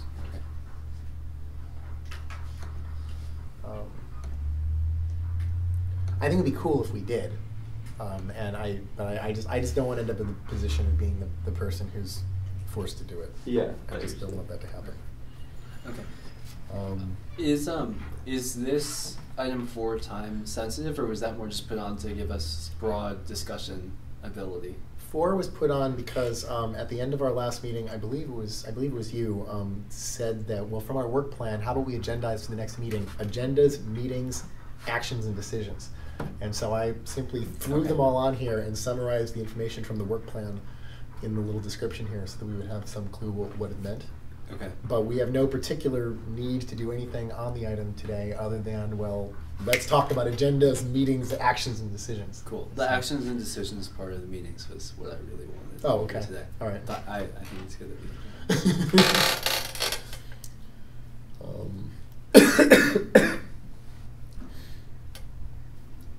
So does anyone have anything else to talk about under consider policies for meetings? No. You said no? No. Okay, public comment? So do you want to move on to 5 or 6, Ethan?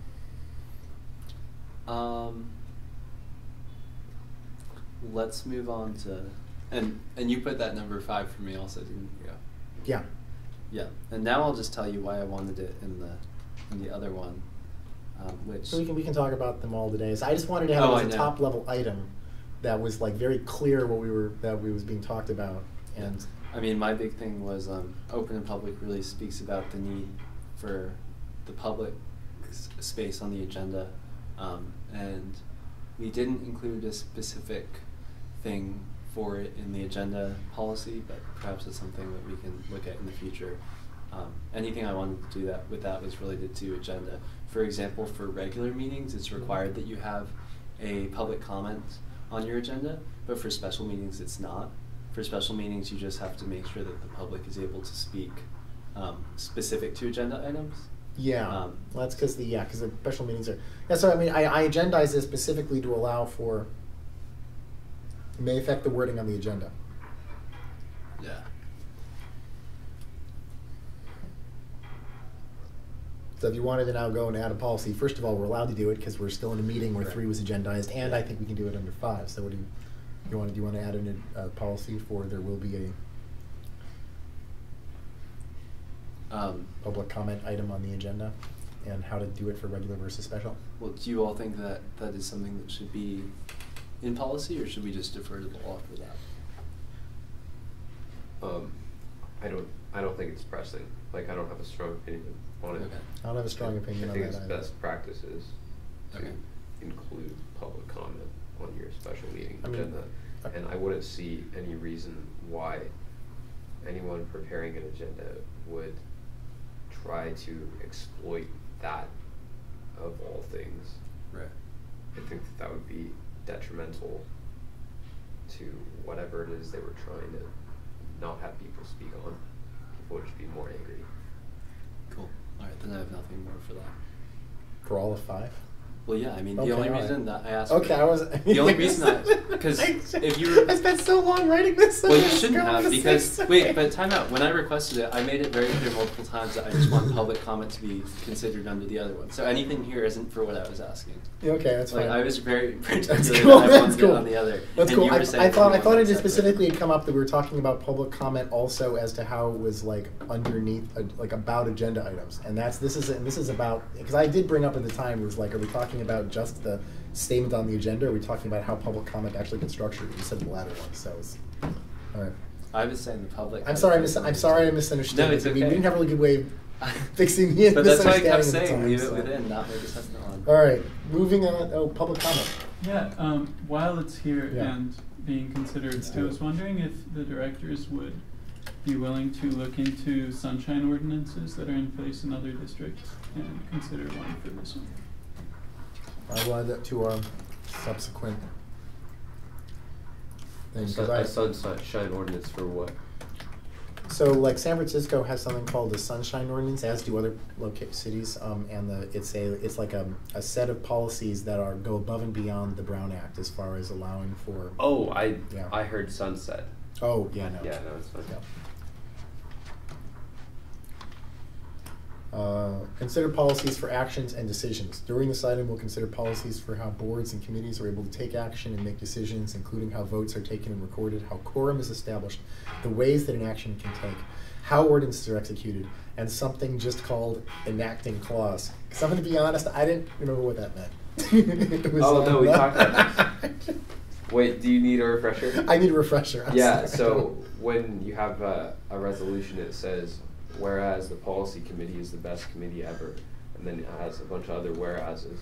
Then it says, now therefore be it resolved, or let it be resolved, or the IVCSD Board of Directors so ordains. And that phrase is the enacting clause. So Okay. we just gotta choose one. The one aspect of this. I think ours should be so deal with it. Seconded. Okay. So the another aspect of this is that we do this thing right now where we do our policies. So actually, this relates to Ethan's earlier comments about like the fact that, well, maybe because we didn't specifically state we were editing something, it's confusing to try to do it today.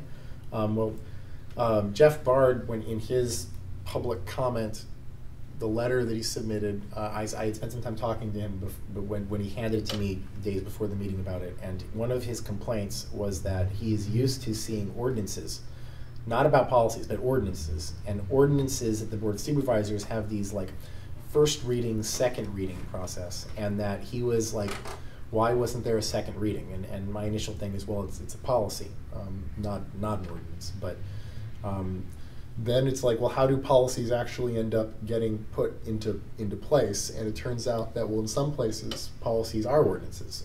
And in some places, policies are resolutions that are used in order to declare that a policy occurs. I spent some time talking to Pegeen at the Park District about this, and they use resolutions to make policy modifications. They don't just kind of make a motion and let a policy modification occur. But it is also my understanding, which might be wrong, that a resolution does not require a first and second reading. Only ordinances do. And so there's a question about like now or at some point in the future, maybe like not now, but like, you know, maybe 6 months from now, we should start doing first and second reading of policies once we have our more clear set of policies. We don't need to change them so often. Or maybe we should now start doing resolutions for those, because that wouldn't change our process. It would just change, wouldn't change our schedules. It would just change what we did, and in order to make it more official that we did those.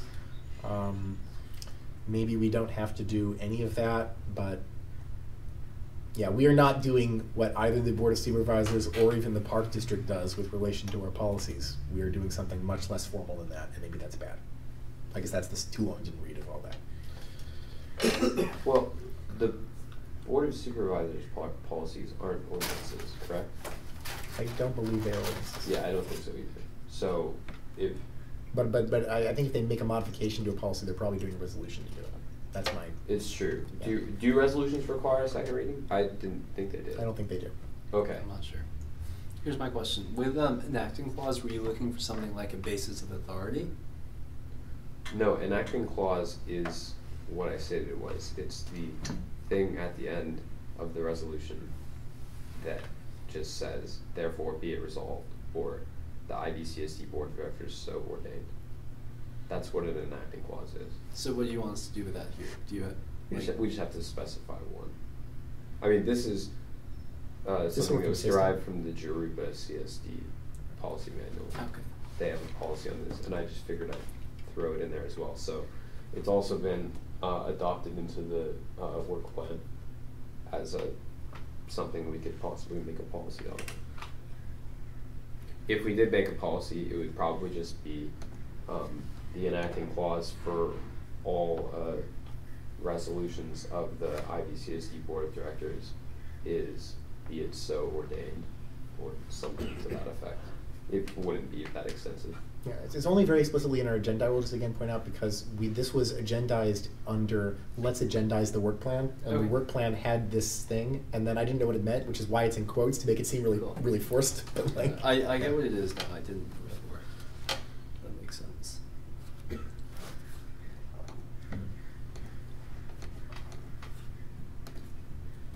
so is there any opinion on we are doing things that are much less formal than either the Board of Supervisors or even the Park District with relation to our policies? I do think that comparing policies to ordinances at the Board of Supervisors is a little bit apples to oranges. Well, they don't do. I think they just use resolutions for that. Yeah, but I mean, the idea that most we're not we do- doing a second reading in other Yeah, places. that's so there's. Yeah, so I was making.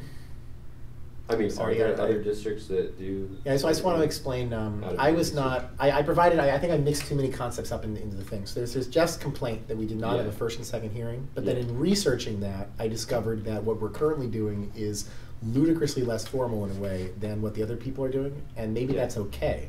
But it is not. I'm not saying, hey, can we please do the first and second reading? Although I think it's something we should maybe think about, Yeah. at least in the future. What I'm saying is that should we at least do a resolution? Like when we bring these back to the board or in our policies for it, maybe we fix that, we can do that at the next policy committee meeting if you want to do it today. Maybe we should say that policies are constructed by resolution. That won't change our schedule, that won't force us to have a first and second reading, but that will put us in line with what the Park District and the Board of Supervisors do. It wouldn't even change the fact that we're currently doing them under the consent calendar, I don't think. It would just cause it would make more work for the secretary to have to make a more formal looking attachment and to assign probably a resolution number to the resolution. Oh, that's true. Yeah, Yeah. I wasn't even thinking the second. That's I think the only thing that it really changes in our lives is your life gets harder. That's funny because I was just thinking, I don't want to make Jay's life harder by making him do the. Making him turn all the recommended policies into resolutions. So everyone's just passing the buck on this one. You can force that back to me as long as I'll make a I template don't that doesn't have require me to to. use Word, and then it'll be a lot easier. I finally figured out how to duplicate rows in Word, so this agenda was much easier to put together. Like there was a point, I'm serious. I started screaming at my computer while putting together this agenda. Wait, how to duplicate rows? How to duplicate a row? I finally figured it out. Like just the tab key? Like Or how- that's crazy. Like I wanted to make an agenda item 7 that is the same as agenda item 6, so that I could add extra agenda items. I couldn't figure out how to do that. There was all sorts of I was screaming at my computer. Not I couldn't. I was copy-paste. I was sick at the time too. I was couldn't take it anymore. I was breaking down, and I finally figured out how to do it. Instead of just selecting the whole box, you have to select the whole box plus a little bit extra. Interesting. Like if you select the whole box, Tables in yeah. tables in Word are the bane of my existence, honestly. So I understand. Yeah. So so I don't mind making them into resolutions, or you can do those or whatever. But do it. And I'm not even saying we have to do resolutions. I'm just pointing out, by the way, it turns out the Park District uses resolutions. We don't. Is that okay? I think that it would. I mean, I don't really have a strong opinion on this, but given the volume of policies that were recommended, maybe we save that one till after we All right. adopted something more comprehensive. I'm okay with that. I say we start drafting a policy, actions, and decisions. Okay. One second. Any public comment on the usage of things? Usage of motions or resolutions or ordinances for. I'm interested in hearing about how it could still, I mean, I guess not hearing about, but the fact that it could still be in the consent calendar, and so it wouldn't really create more work except for this template thing. I'm pretty certain a resolution can be in the same consent calendar. Board of So- Supervisors does it all the time. Yeah, so we could still have a resolution in the consent calendar. Yeah, That's why I said that. I don't know how comprehensive you guys want to get before you do that, but maybe that's something to consider. All right, so actions, decisions, policies, what we got? Well, I see the IVRPD and Santa Ynez Community Services District have pretty similar, if not identical policies, coming from CSCA, of course. So the policy title is Board Actions and Decisions. And how it starts off is it says actions by the Board of Directors include but are not limited to the following. And now this next section is bullet points of types of actions. The first of which, adoption or rejection of regulations or policies. Adoption or regulations. Adoption or rejection of a resolution. Next, adoption or rejection of an ordinance. And they don't have a comma after the rejection part, but that's probably okay. Wait, you don't have a comma after, Rejection. but they do have a comma after adoption? No. Okay, all right. It's Oh, like, sorry. with removing both commas, I was like, Yeah. Oh, sorry. All right. Approval or rejection of any contract or expenditure. Approval or rejection of any proposal which commits district funds or facilities, comma, including employment and dismissal of personnel, semicolon, and, comma, next bullet point. Oh. I see, okay, got it. Approval or disapproval of matters. Disapproval. Right? Of matters which require the district or its employees to take action and or provide services. Next bullet point.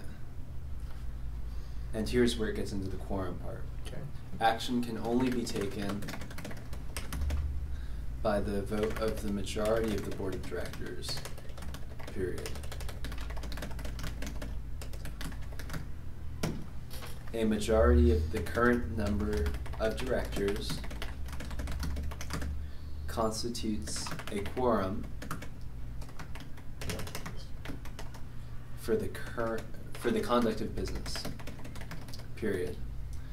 For example, comma, if there are 3 seats filled, well, here it would be if there are 4 seats filled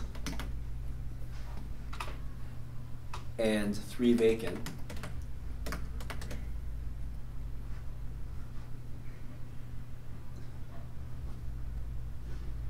I'm trying to make sense of what they have here. A quorum would constitute 3. A quorum would be 4, but you'd 4. at this point be able to, oh, no, you're right, I'm sorry. Yeah, no, yeah, quorum would be. Here it says, for example, if there are 3 seats filled and 2 vacant, 2 votes are required to take action, and 2 directors constitute a quorum. I think they messed that policy up, actually. Wait, how many do they say required for quorum? It says, for example, Yeah. if there are 3 seats filled and 2 vacant, 2 votes are required to take action, and 2 directors constitute a quorum. Oh, I agree with that. That makes sense. Well, yeah, what's wrong Yeah. with that? A quorum is a majority of the legislative body, and you can't, like, to pass anything, you need a majority. But 2 votes is not a majority. No, 2 votes is the 2, majority 3. of the 3 seats that are filled. It's not Oh, about. but in context of their previous policy, which says action can only be taken by, oh. Yeah, no, I think wait, with- no, yeah, that's right. I think what their idea is that it's not about seats filled at the front of the audience. It's about, like, what if we have we go, a term ends and no one runs, or like somebody leaves, like, you know, like somebody steps down and moves out of the district, and now we have fewer people on the board. They're saying that the quorum is based on the number of people serving on the board. I was thinking of that number of people. Yeah, not at the meeting, but yeah, the people Got it. serving on the board. So if you're down to 1 person on the board, you can still take action. No, you can't. They're allowed to. They're not with 1. Not with 1. Okay. You still need to have This is what happened. This is what happened to Santa Rita Hills, and I thought that they were still sort of able to take action until they actually lost their final person, and then it was really bad. It was really, really bad. Oh. Yeah, it was bad. Did they have conflicts?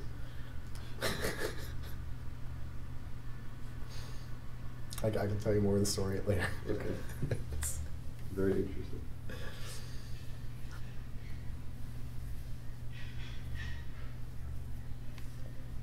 Okay, so that makes sense to me.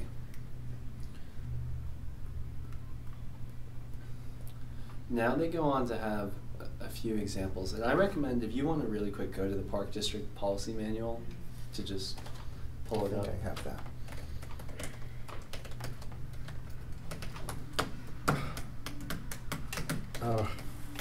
No. Shift. I'm working shift key. P, D. Is this star. policy 4102? There. 5040. Okay. So bottom of page 88 and top of page 89. Or if you search 5040, you'll find it. But starting with read it.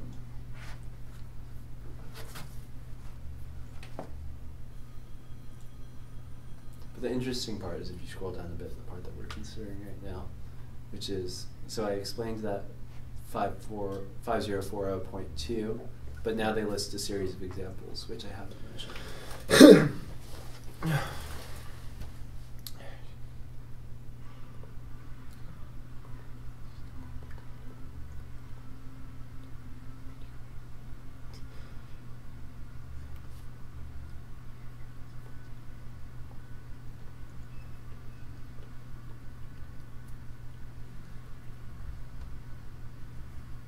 I think we should copy and paste that first example into one, but change it to 4 of 7.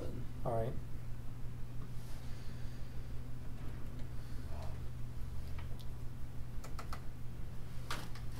You hitting the shift key. No, wrong button. There. Okay.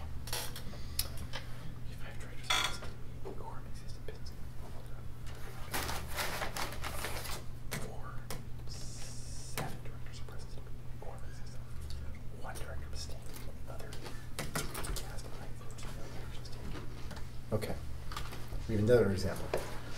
If a vacancy exists on the board and a vote is taken to appoint an individual to fill said vacancy, 3 directors must vote in favor of the appointment for it to be approved. If 2 of the 4 directors present abstain, the appointment is not approved.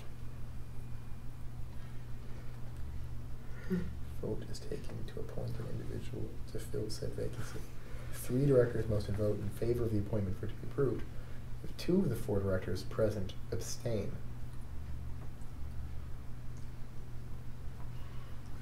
oh, they were assuming that that there are 4 people present, that there's only 1 vacancy.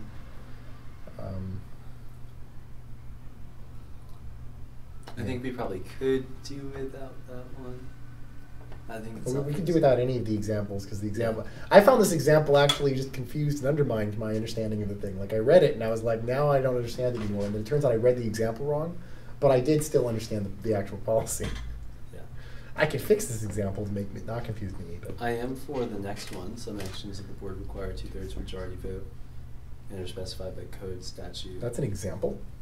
It shouldn't be. I don't think that's an But example. I agree with its inclusion Okay. and place in our policy. Just gonna use the edit menu. Edit. Paste and match style. Okay.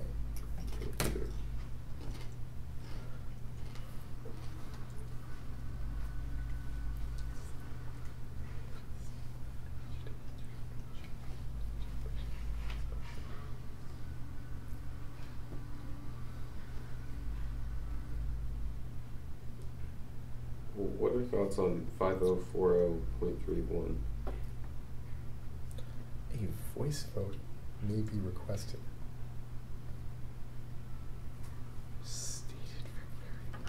So my understanding again of what the term voice vote means is it's when you do the thing where it's like all who say aye, anyone nay, and then you normally like that was designed to be used when you have like an audience of 50 or 100 people and you're trying to do like Congress and you're like wanting to get a quick vote when you don't require a roll call.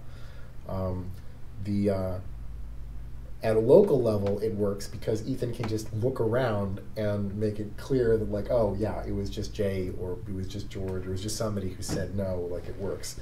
So if 2 directors challenge the statement, a voice vote may be requested. And this is so. Why would you request a voice vote? It's saying for things that you're not going to vote on because you have a consensus. Similar to how, like we've said, Jay, do you need us to? Do you want a motion to place it on the policy committee agenda, or we're just? Oh, so the idea is that you could just say, does anyone disagree? Seeing none, approving it. No, because No. it's talking about like I don't think it's talking about the formal actions mentioned above, but a board. What is a board directive then? I guess I don't know what that is. Well, I think it's poorly explained, but Okay. serving over there, I'm pretty sure it's speaking with the general manager. Like, Yeah. all right, it seems like this is what we want to do. That was my initial Do you think thought. you can work on that, or yeah, you got it. Cool. That was my initial thought of what a directive meant too, but like I'm just not sure. And it's saying shall state it for clarification, so like it's clear.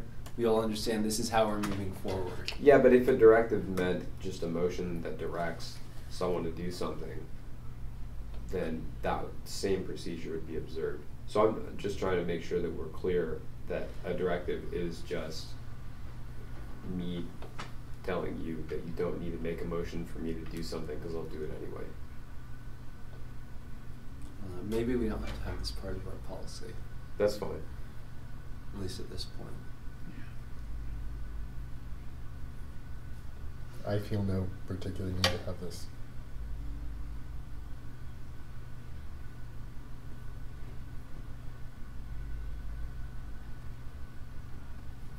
And then I don't think we need that last one either. Well, given not doing 3-1, I agree that we should. Not Yeah. 2 to me feels like doubling down on that. Agreed.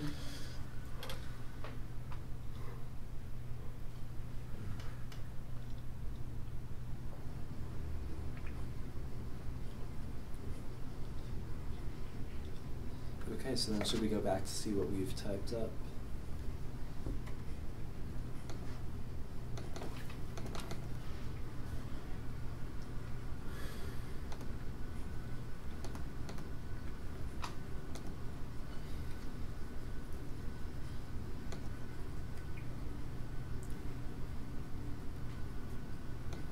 you want to go to the very top of this? Oh, sorry. Yeah. Yeah. Like, what am I doing? This is not useful to you. Okay.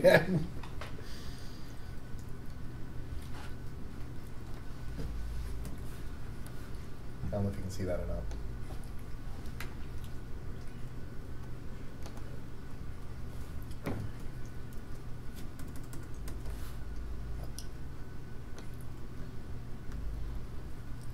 I guess I should consider turning the television on its side at some point, trying to do a portrait monitor. Tall. Wait, how come, Hmm? am I missing something? How come adoption or rejection of motions isn't listed? That's actually what I'm trying to figure out right now. They don't So- seem to just have motions, right? Like either you either make a resolution, or you have an ordinance, or these random. Almost everything that we've done so far, it sounds like IVRPD will just do by. Does anyone disagree? Let's do it. Right? Those are just board directives. Yeah. Well, I mean, the 3 ways that we're authorized to act under the law are by Motion, resolution. motion, resolution, or ordinance. Yeah, so I'd love, actually, the first one, especially to be reflective of how it seems we're operating, is approval or rejection of motions. Correct.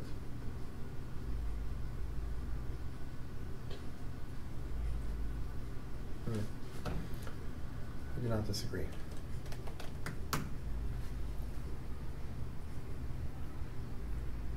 But now, what'd you just take out there? I took out regulations or policies.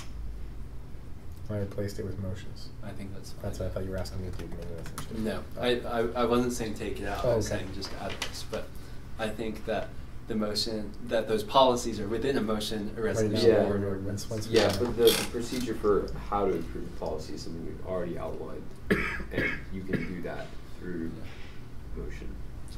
But or are we essentially- adopting a motion or approving a motion?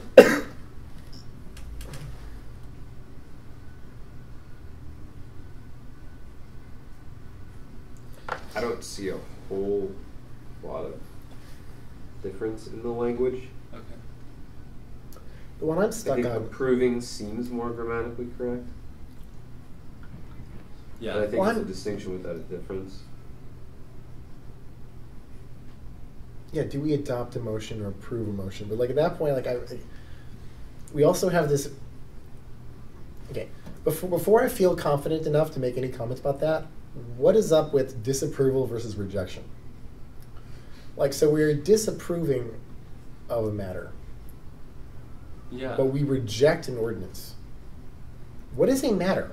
How do Well, you approve or but it's disapprove of a matter? Is an- that not a motion at this point? Like we've now added motions. No, it's not a motion. What is a disapproval of a matter? How do we do that? How does a board disapprove of a matter?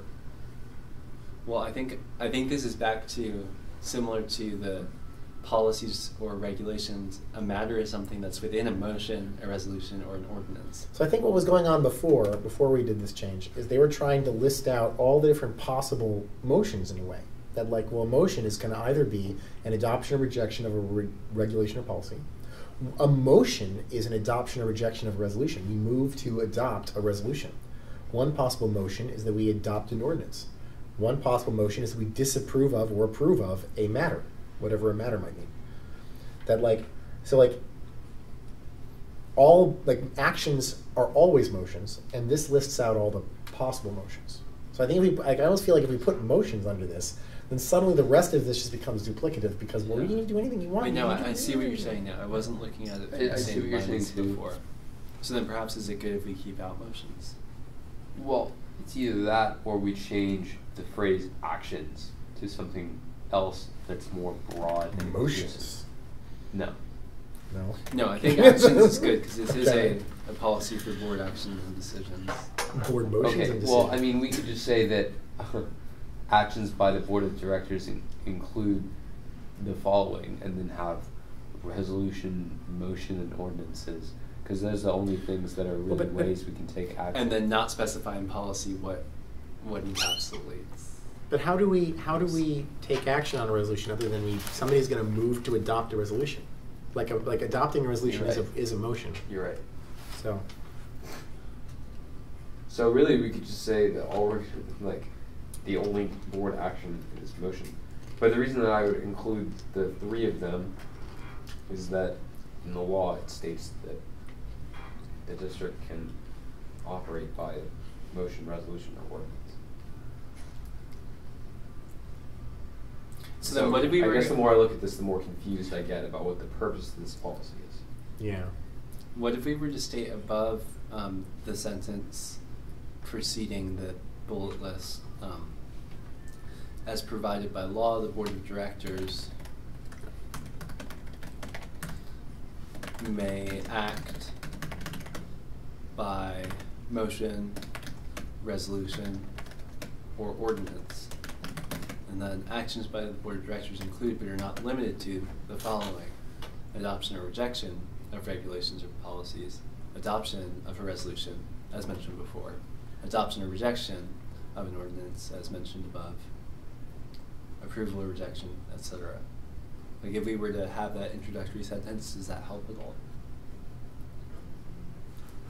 I mean, I suppose it makes it, like it makes a little more sense, but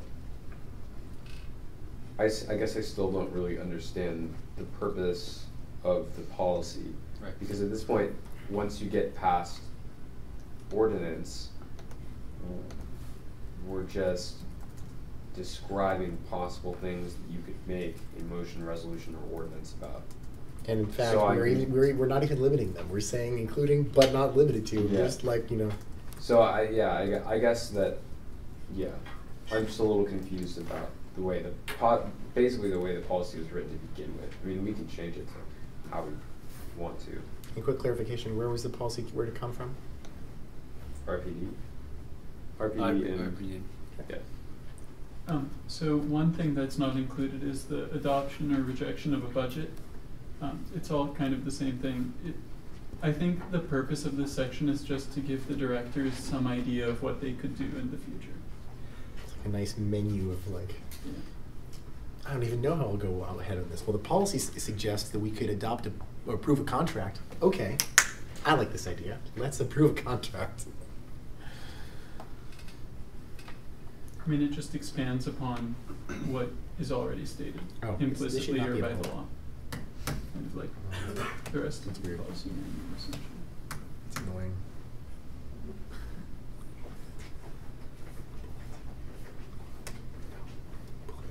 You know, I'm okay with replacing, well, taking out all of, well, the bullet points that are specific to like examples of actions that can be taken, and just having Like, in, if we want to keep them in there, we can keep them in there. It's just that they should be labeled as such. Because right now, I just don't understand why you would include the 3 mechanisms for action in this, like, in the same table as a like menu of things that could possibly be done.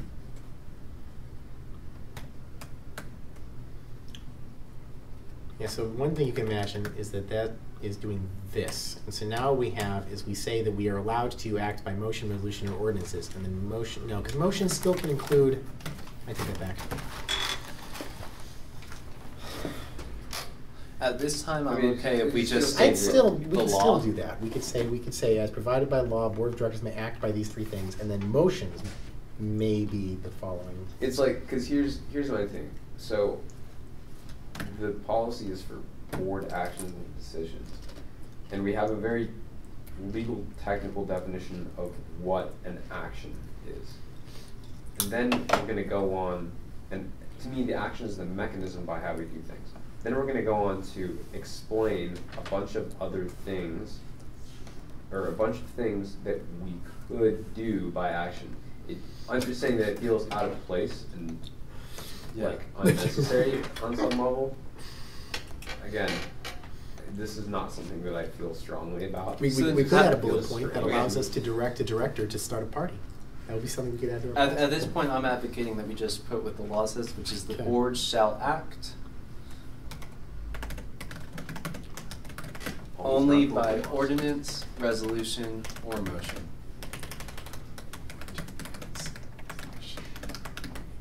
Period. And That's like the law, like, is that the sentence from the law? yeah. Okay. So, I'm curious what why do we think that the law bothers to specify this? Like, what else could we try to do? Like, what are Just- they trying to stop us from doing, I guess, is the question. Like, I don't Oh, like, if we're just agreeing on something that may be binding internal, like our general manager, for an example, might know to do something, but that doesn't mean anything for the public that we're serving. Okay, so there wasn't an act because we didn't make a motion from it. Right. Got it. All right. So like, if we trust our general manager, like, that they'll do that without motion, or if we trust our policy committee chair. That we're legally that not they'll- allowed to do that because we are only allowed to act by motion, not by eye contact with like, oh yeah. Yeah. So does this mean that in the, so let's say we're at a board meeting, and at the board meeting, you know, this happens all the time, like Bob will, I'm gonna catch Spencer up. So Spencer, I'd asked the question, like, what is this law trying to stop us from doing?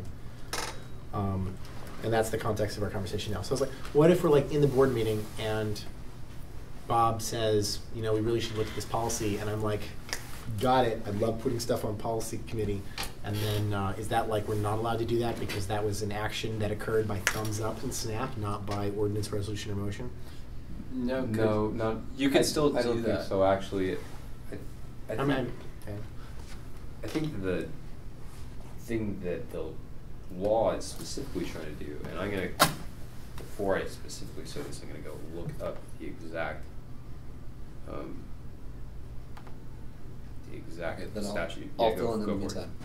I think when that type of situation arises, what ends up happening is it's not making it, well, officially, it's not making it onto this committee's or a committee's agenda because of the comment by the other director, but because of the prerogative of The chair, chair. yeah. So it's not an action So of the board. It's not an action of the board. Okay. It's all just an right. action of the board chair as granted in our policy. Okay. It's like, yeah, you would. I think the one important distinction that this policy does create is the directive action. And so it essentially solidifies the thought process that determines that a directive is an action by the board, which is fairly important considering case law that determines Brown Act violations. So I can't cite the case off the top of my head, but essentially what was found was that even though a person was directed by the board's consensus to go represent them on a board, essentially that amounted to an action by the board to appoint that person as the representative. And so directives are actions. But again, I'm not a lawyer. How would we make a directive that was not A motion. ordinance? Yeah, I was resolution, like, or I'm you still trying I to don't figure know. out. Tell the person. Right. But does this go back to per law, a single member of the board of directors cannot act on behalf of the board of directors? Is that the type of thing you're addressing? Not necessarily. So it's more in the terms of like you guys talking to a general manager in the future or something to that extent, or perhaps even an intern. So just because you direct them to do something not by formal action of the board doesn't mean it won't be construed as a formal action. Okay, so I don't know if this is what you're getting at, but I'll read some government code. This is- Cool. I love government code. So this is from the Brown Act, and it's from section 54952.6.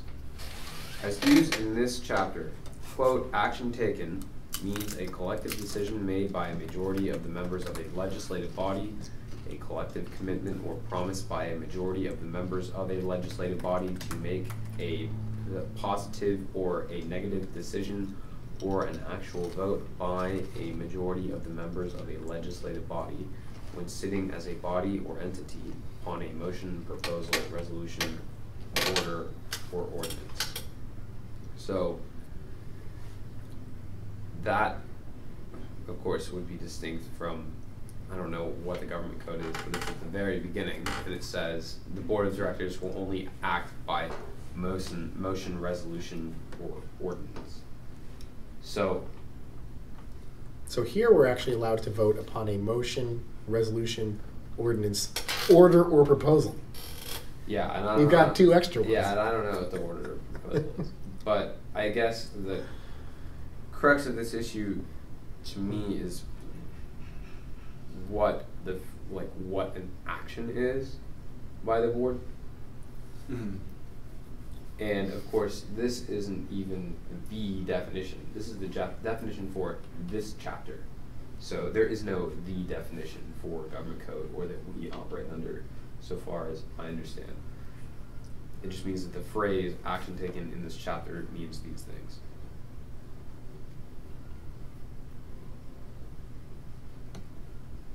Okay. Couple of questions. The government code you referenced that states that you'll only act by a motion, resolution, or ordinance, where is that? Also I don't know. pointing out that Probably that 6-1000. yeah, that government code which Jay was referencing that has the extra two things is cities, counties, and other agencies.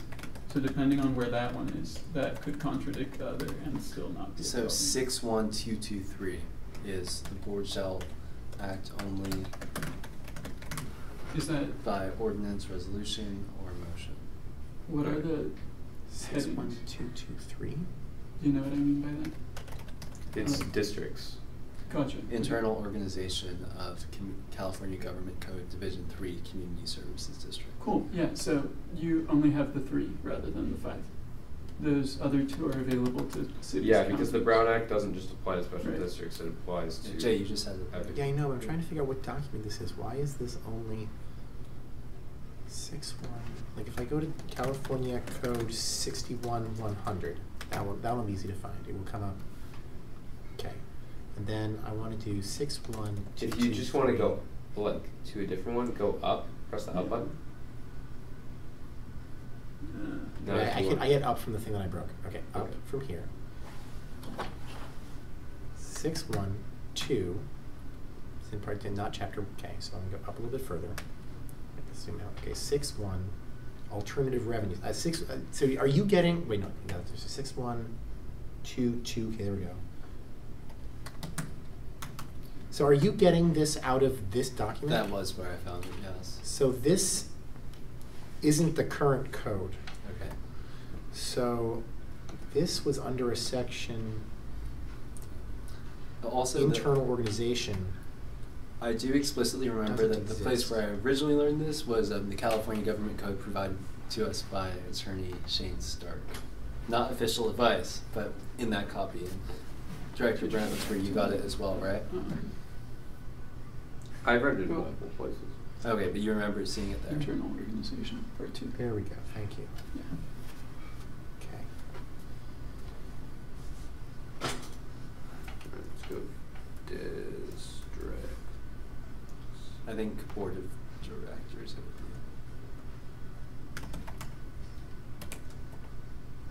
Oh, there we go. Okay. The board of directors shall act only by ordinance be. resolution. So what is that 61045? 61045. So with what we're seeing there, do we just want to replace it with that language for the section in consideration?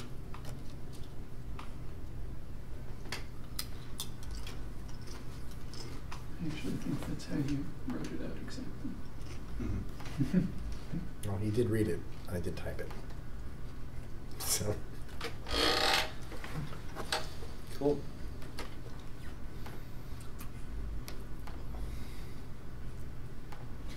So Okay. Good. I'm still interested in how y'all are going to be handling these directives. I think currently we're going to do it by motion. If we have a directive to a general manager. Yeah, we don't do directives We don't have one. unless there's a motion. Yeah. To me, the motion is what makes a directive, because it formalizes it. Well, so If I ask Jay to put an item on, if we're sitting at a board meeting and I don't know, we ask Ethan to do something as the president, and we ask him, do you need a motion for this? And he says, no, I'm going to do it. Then we are essentially just trusting that he is going to do it. That's not a directive. If we say, hey, can you do this? And he says, yeah, sure. We haven't directed him to do anything. What makes it a directive is when we formalize it into a motion. That's how I have been seeing it. But also say the situation of you asking, hey, can you do that, has never happened really in context of the president. Anytime No, I've acted, I've always had an emotion. I agree. And I think it's a good practice. Usually when it's, hey, can you do that? It's usually regarding agendas from what I've seen. It's, hey, committee chair, can you put this on the agenda?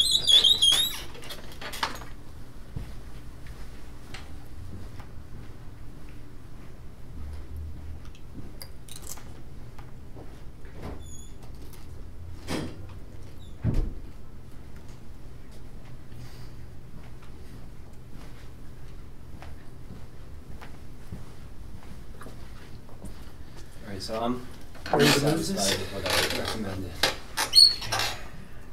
And I think we can delete what follows that language we've included.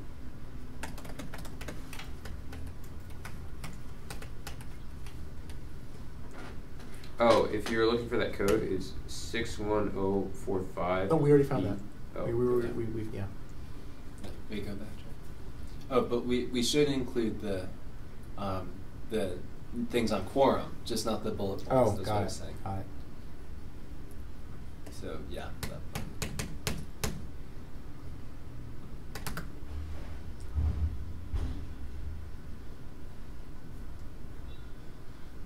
To clarify, a majority of the current number of directors, should we say a majority of the current number of directors holding office?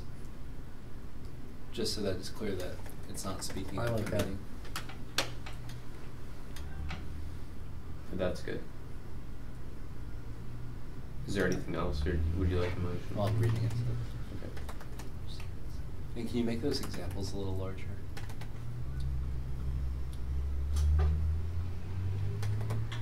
Thank you.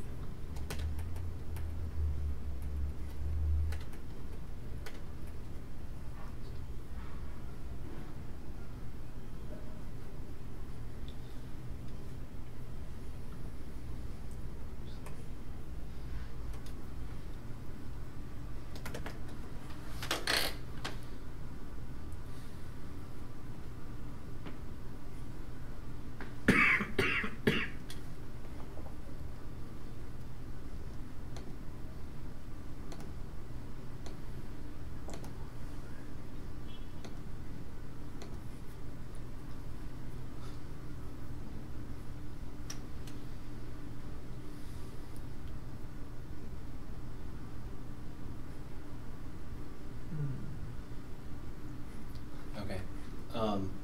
And did we want this to cover committees as well, or did we want to outline committees in a different? Oh yeah, I did. Or should we want add to that in the agenda? One thing about yeah, I wanted to talk about committee quorum issues because there's not the obvious one, but like a weird one. It's not really, maybe it's not a quorum issue.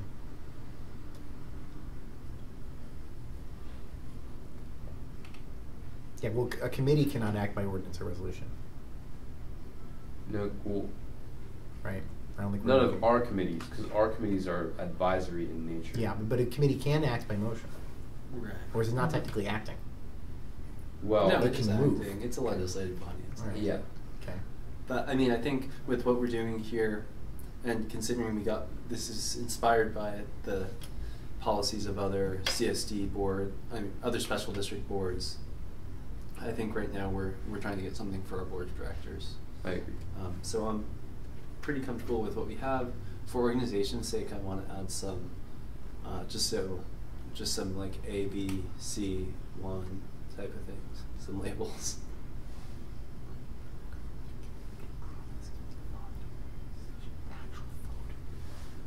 Okay. Right. So what do you want to do? Okay, so next to the board shall act only by residents, etc., put A, section A, possible. Next thing B. For the example, let's have that as part of B. So if you just want to indent it or put a 1 next to it. Would you prefer a 1, or would you just prefer me to make it part of B? I can do that. I will go here, and then I will do bullets, and I will say lettered, and then I will delete that, and now I can go here and do bullets.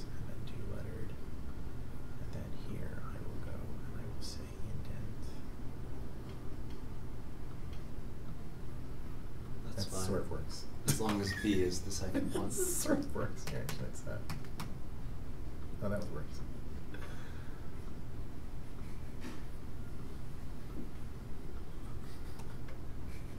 Wait, what?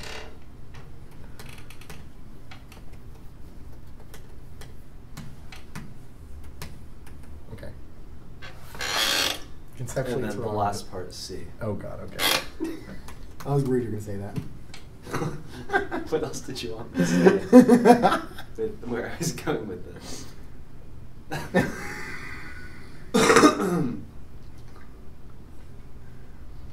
It worked. All right. Okay, cool. I have a motion. It's not right though. Wait, what? Districts of. Can There. you just do tab, for example? If that's That worked. It worked. Cool. Cool. So I move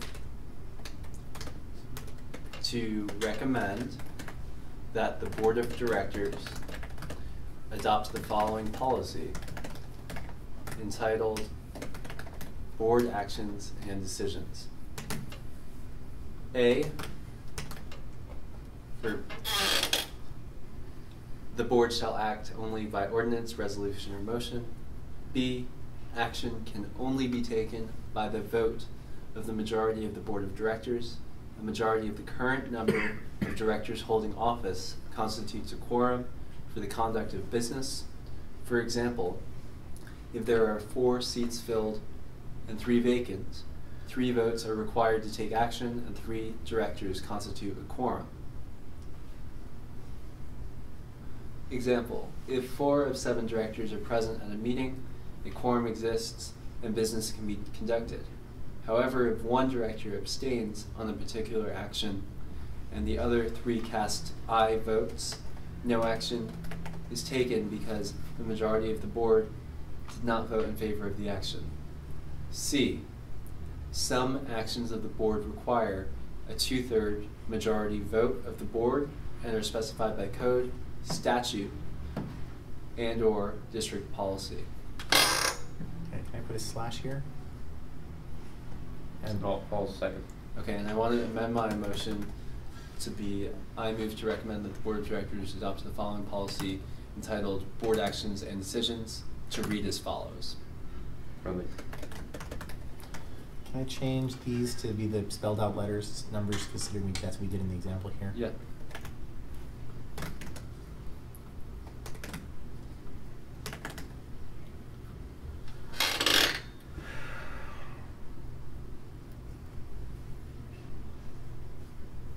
All right, any more thoughts on this one? No. Yes. Still think you should have a policy on directives.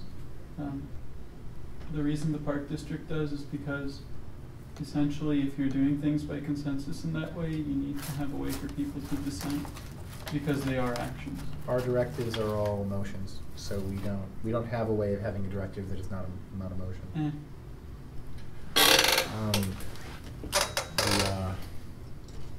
Is there any other public comment on this motion?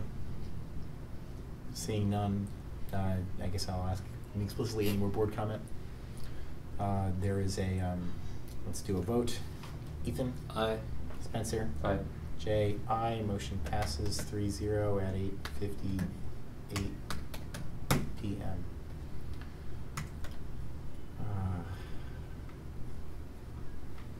No. There. All right. Is there anything else we want to talk about under consider policies for actions and decisions?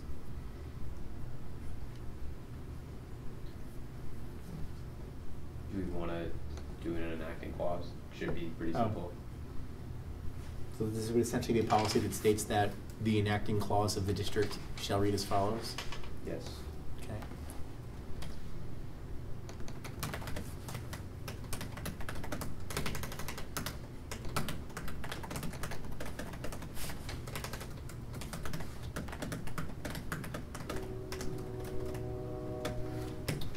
My recommendation is OK Google.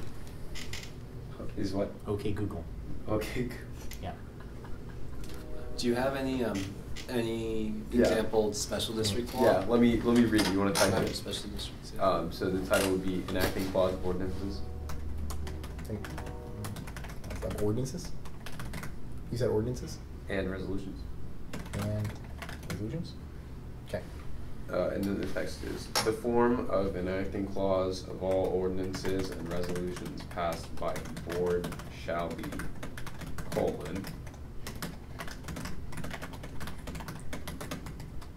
quote, be it ordained by the Board of Directors of the Isla Vista Community Services District as follows. Personally, I think that was kind of late. I do too. So I kind of want to change it.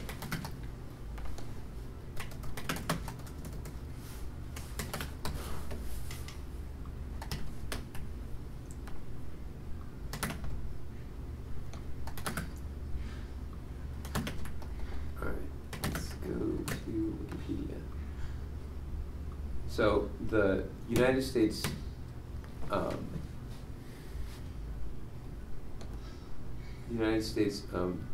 Congress, the Senate and the House, for joint resolutions they use, resolved by the Senate and House of Representatives of the United States of America in Congress assembled, which we could do that, but I don't think we should.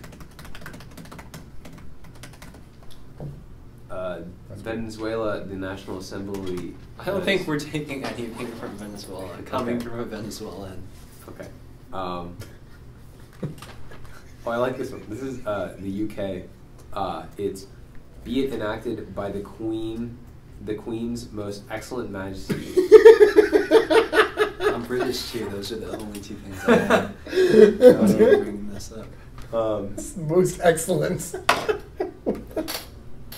Wow, there's a really long enacting clause for Thailand, so we're not going to use that one. How about North Korea? What do we got for North Korea, right? Oh, I don't think that they do this. No, I don't think they do these I don't things. think we should discuss it. Now, as far as the park district, it looks like what they have is now, therefore, it is determined and ordered Nah, it's kinda as follows. And that's what comes right after the whereases, and that's your understanding of where we would place this enacting clause. Yeah. The California State Legislature does it. The people of the state of California do enact as follows. If we wanted to be kind of self-important, we could put the people of Isla Vista do enact as follows. I don't like that. I don't think we could though, because it's not. You're right. You're right. You're right. Yeah. Now that I think about it. I love where you're going with this, but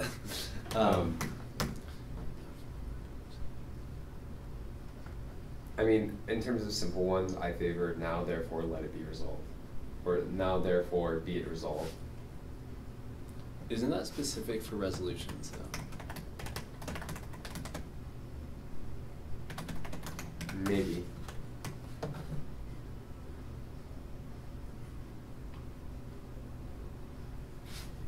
I'm fine with now, therefore, be it ordained.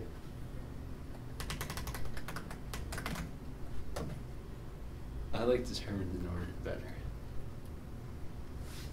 If we wanted to change it to now, therefore, be it determined and ordered. Now, therefore, I be it. like this one better. How it's written? I also like how it is written instead of saying be it. Yeah, I'd like Because how I it's written don't- too.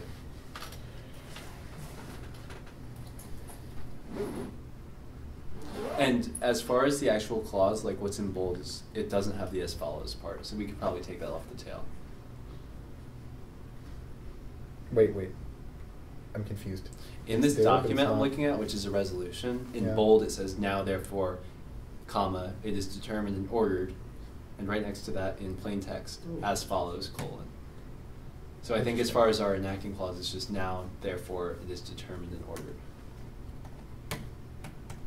Okay.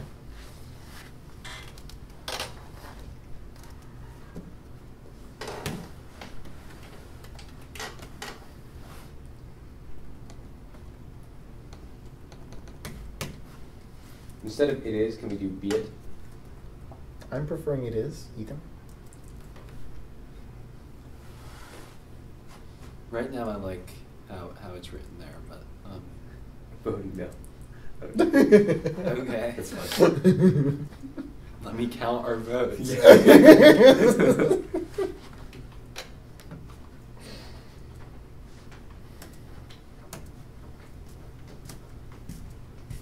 be it enacted by the Queen's most excellent Majesty, by and with the advice and consent of the National Assembly of St. Christopher and Nevis. Gabe, if you want a agenda, there's one on the window. Cool, thanks. Okay. I mean, I'm fine with this. I'd be happy to make this a motion. Okay. All right. I move that the Board of Directors approve, or I'm sorry. You recommend. Withdraw, yeah, I know. I move to recommend that the Board of Directors adopt the following policy entitled Enacting Clause of Ordinances and Resolutions, to read as follows. The form of an enacting clause of all ordinances and resolutions passed by the board shall be, quote, now, comma, therefore, comma, it is ordained, it is determined and ordered. I don't know why I said ordained. Second. Not including that last part of his. Yeah. That last part wasn't part of the motion. Yeah, right? I'd like to Okay. amend where I said ordained to just say determined.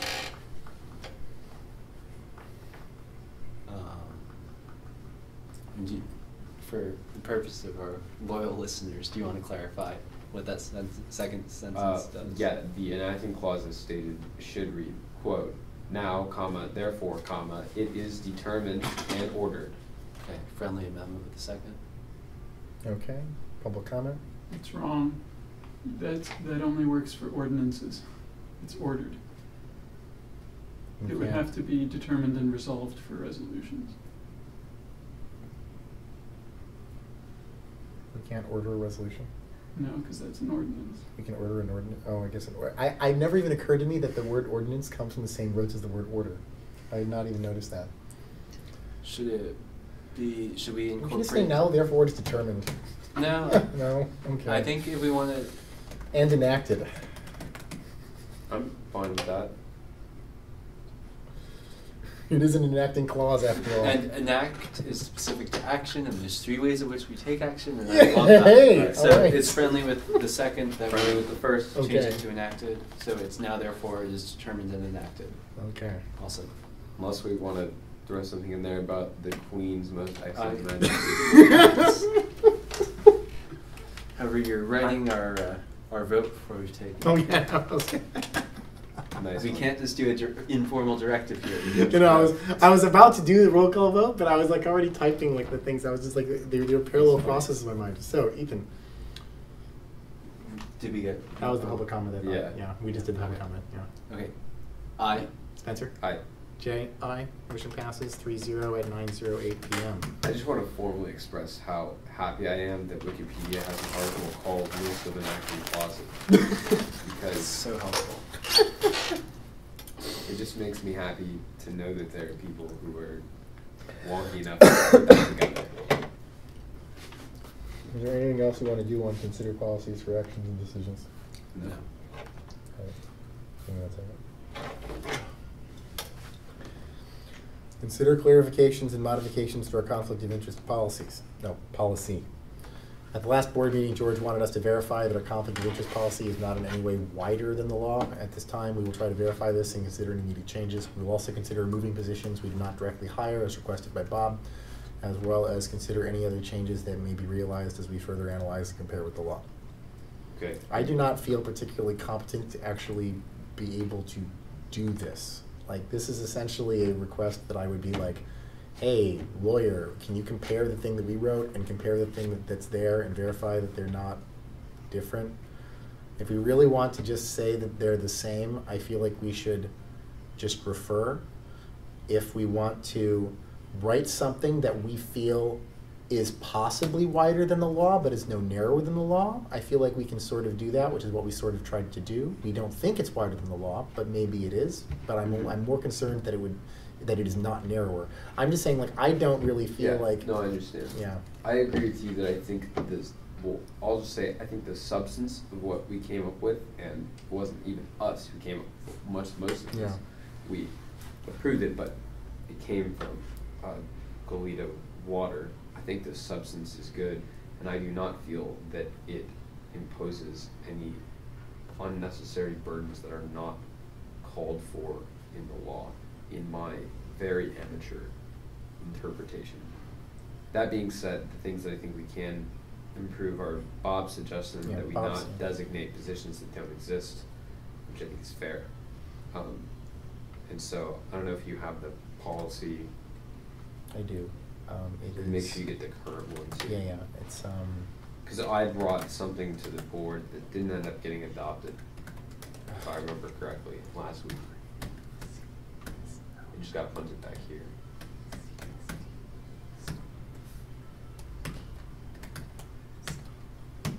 okay, so this was from, when did we, when did we enact it? Do you remember? It was not the last week, we didn't change it at the last week, or did we change it last week? At our last meeting of the policy committee. Last meeting, policy, no, I mean, but we don't enact things. At the board, though, they consented to it at the last meeting of the, so if we changed Consented it. to what?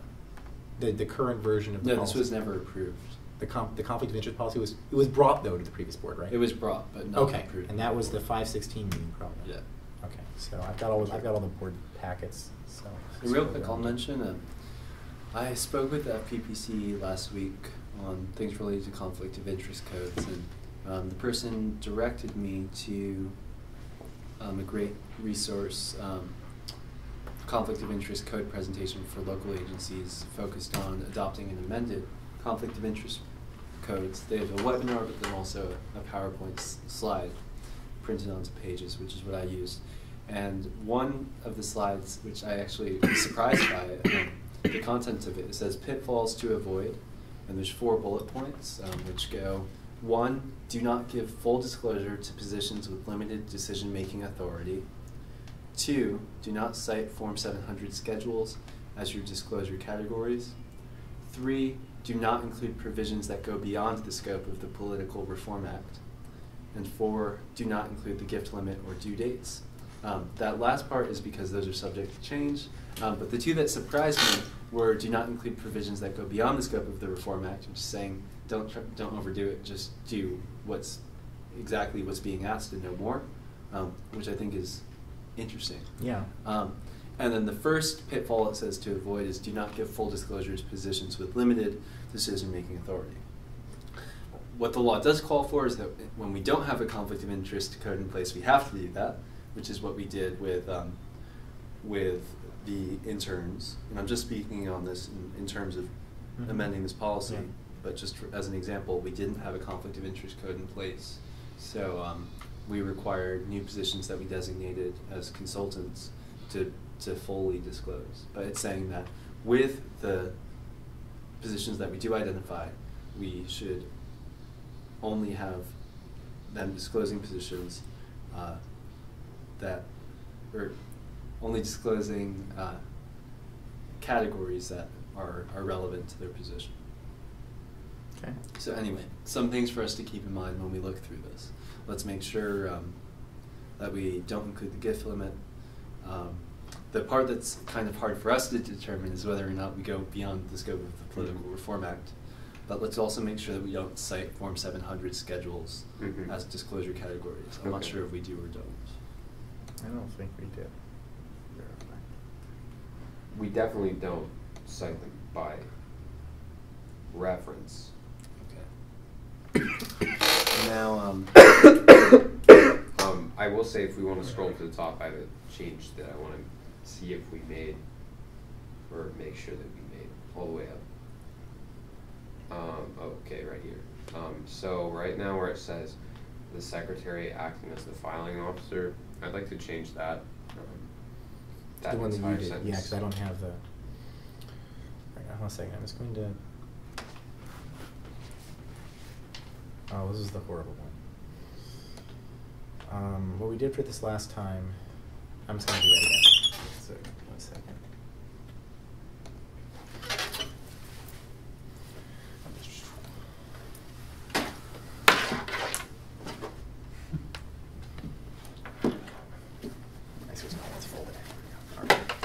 and just clarify for the recording what you're doing. What I'm doing is I'm going to Google Drive. I am going to everything that has ever been shared with me. I am pulling up the financial disclosure policy that was shared with me last time. Once I am there, I am going to make a copy. I am constructing a new financial disclosure policy shared with the exact same people as the previous one. And now that I have this new financial disclosure policy, we can edit it with formatting. Okay. So if you want to zoom in on the paragraph called Statement of Economic Interest. Yeah. Okay. So right now it says, upon receipt of the statements filed by persons holding designated positions as defined hereinafter, the secretary acting as the filing officer shall forward a copy of each such statement to the Santa Barbara Clerk Recorder. So I wanted to read the secretary, comma, acting as the filing official, comma, shall forward a copy of each such statement to the Santa Barbara Clerk Recorder, who shall be designated as the filing officer.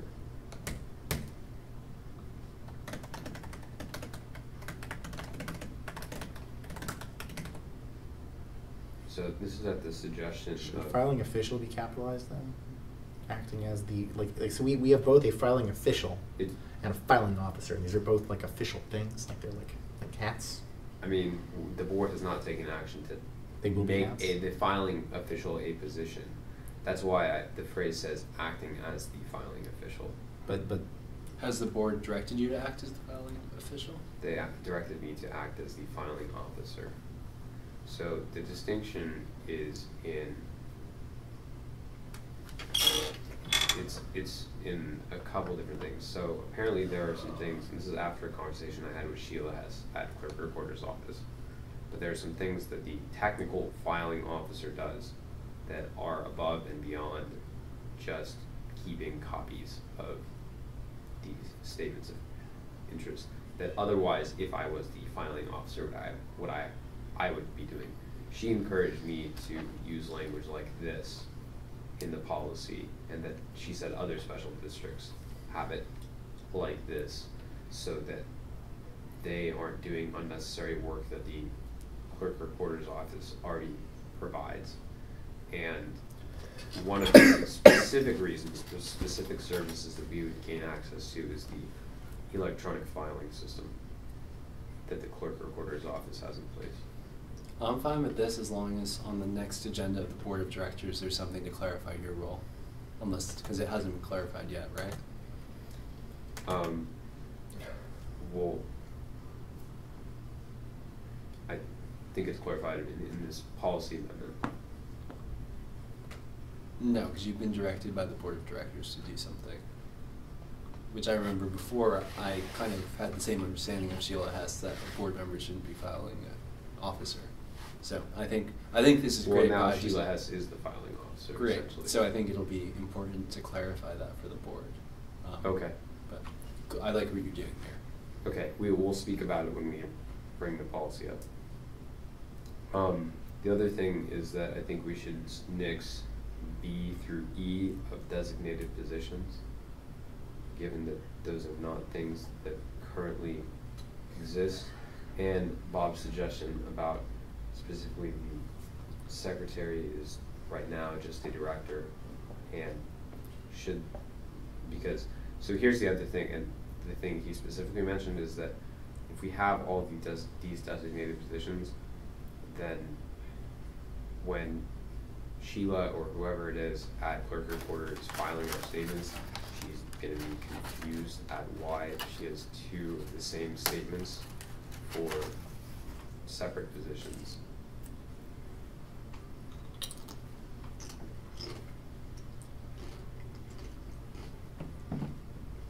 Right.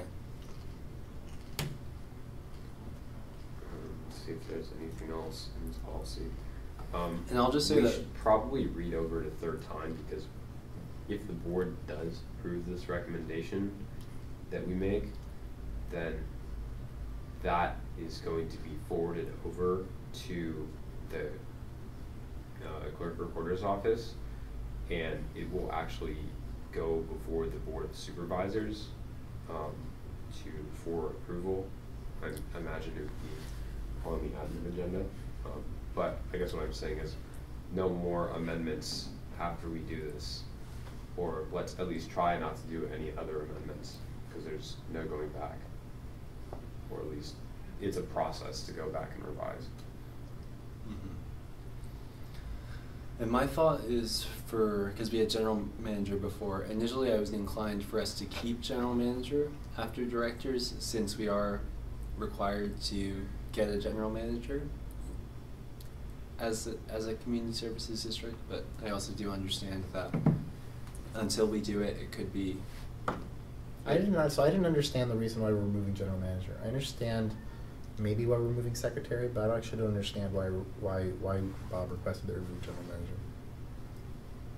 Well, so he requested that we remove attorney because we don't have an attorney. He requested that we remove treasurer because the treasurer isn't someone who. I mean, the treasurer made a lot of sense to me. Yeah. Yeah. And attorney also made sense to me. Oh, I remember now. There was both the attorney and the general manager were things that we might be contracting out to.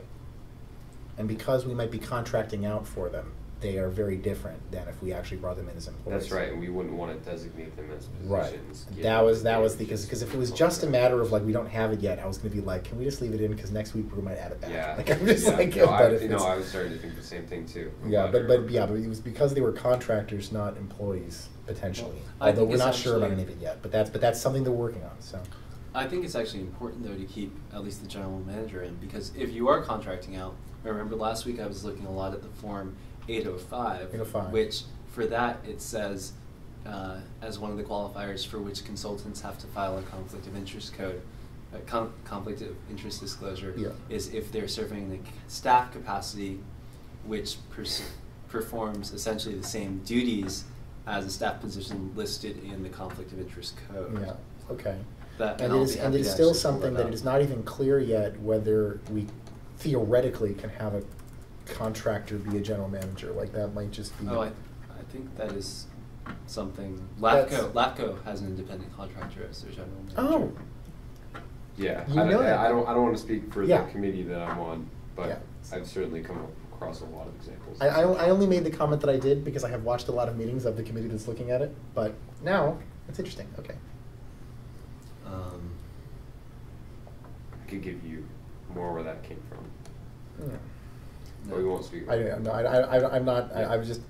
So I only brought it up because it had been brought up before at the other thing, and now we've got. That's really cool. So is there confusion if we leave general manager as a designated position and we end up in the future having an independently contracted general manager?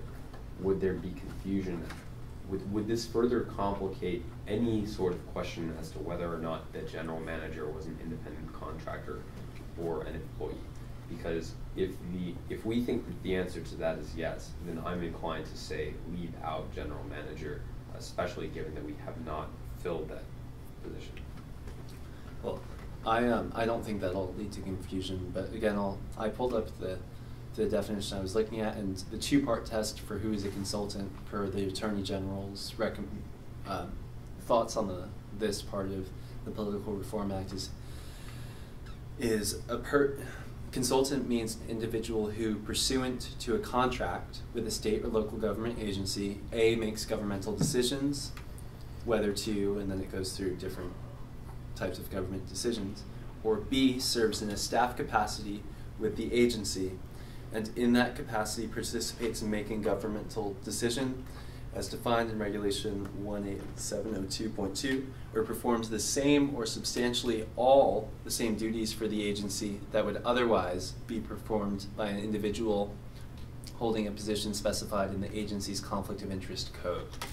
So we're having two separate conversations then, because consultants would not be specified as a designated position. right, but consultants who were contracting for the general manager would be contracting to perform the same or substantially all the same duties. That's correct. For And the agency the that would- board of directors would need to so designate them as filing positions pursuant to this conflict of interest policy.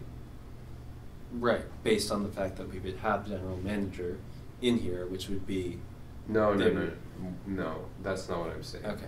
Consultants are not designated positions at a district. Right. Because they are consultants and because that is the nature. I'm not asking for consultants to be designated position. What I'm asking is, I mean, the reason a consultant files is because, well, one of the reasons is because they're performing the same or substantially all the same duties for the agency that is the same as the thing that's being listed.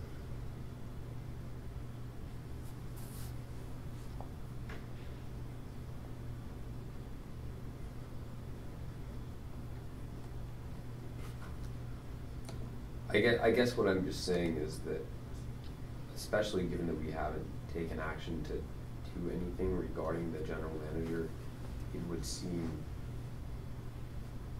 weird to me. I mean, if you want to leave it in, if you, I don't know, I feel it just seems unnecessary. So, Yeah, Gabe. 2 points. Yeah, it's unnecessary, but that's only because you're like essentially summarizing the law anyway, and so it's always going to be unnecessary. And 2, I would recommend that you leave attorney if you're leaving general manager.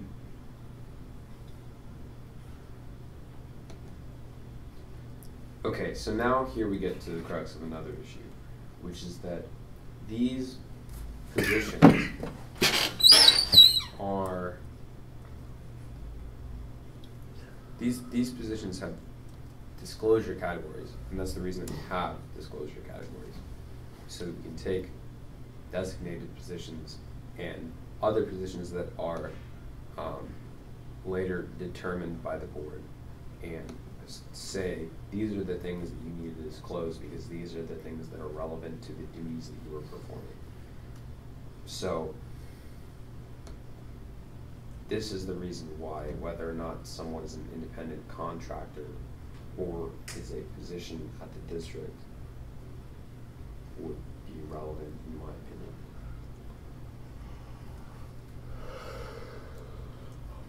And maybe we should go look at other agencies' conflict of interest forms, conflict of interest codes, agencies that have independently contracted legal services. GM's a little hard to find, but we can still find it. Oh shoot.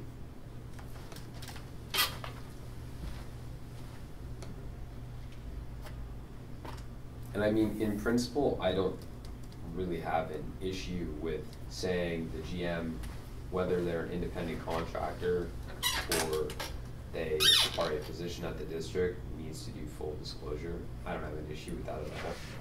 I think that in the case of the attorney, it might be, I would just want to see what other districts are doing so that we keep it consistent with that.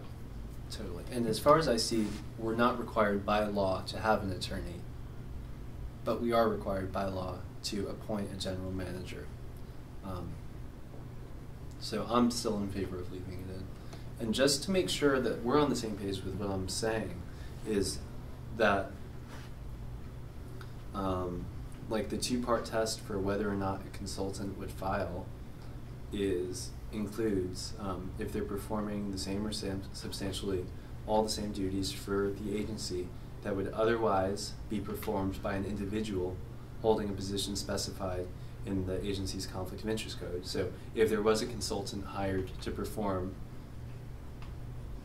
duties that are the same or substantially similar to that of a general manager, which we have referenced here, then per this code, they would have to be designated. Well, but the two separate issues in regards to that are whether or not calling something that is a consultant or something that is an independent contractor, calling that a designated position. Not calling it that, let me clarify that. But you are, by asking to put it in there. No, I'm not asking to put it in there. I'm just asking to put this in there. And if it was an independent contractor, they would file, the district would file a Form 805 for consultants. And the reason that the district would be filing an 805 for consultants is because a particular consultant is performing a duty that's similar to a position that we reference in our code. Not adding consultant to designated positions at all. Not proposing. I'm not saying that that's what you're asking to do. I'm saying that if we have an independent contractor who is fulfilling the duties of the general manager, then it stands to reason that by calling that position a designated position, people would then come to us and say, this is actually an employee and not a independent contractor. I don't think so. Do you see what I'm saying? No. I think if we go to the Attorney General's memo and look at page 2, it's really, 2 and 3, it's really clear.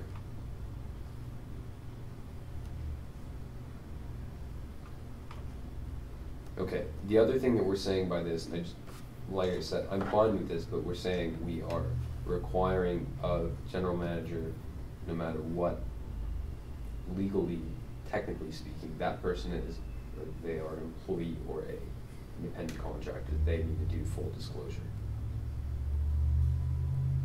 Yes, and that's actually something that I'm very comfortable with. Okay, I'm just making sure I wanted to get that's a out there. great, that's Because a the great answer, question. would your answer be possibly different for secretary, treasurer, or attorney? I wouldn't know what to say for Okay, those. that's fine. I'm just saying that it's relevant for us to make sure that that's out there.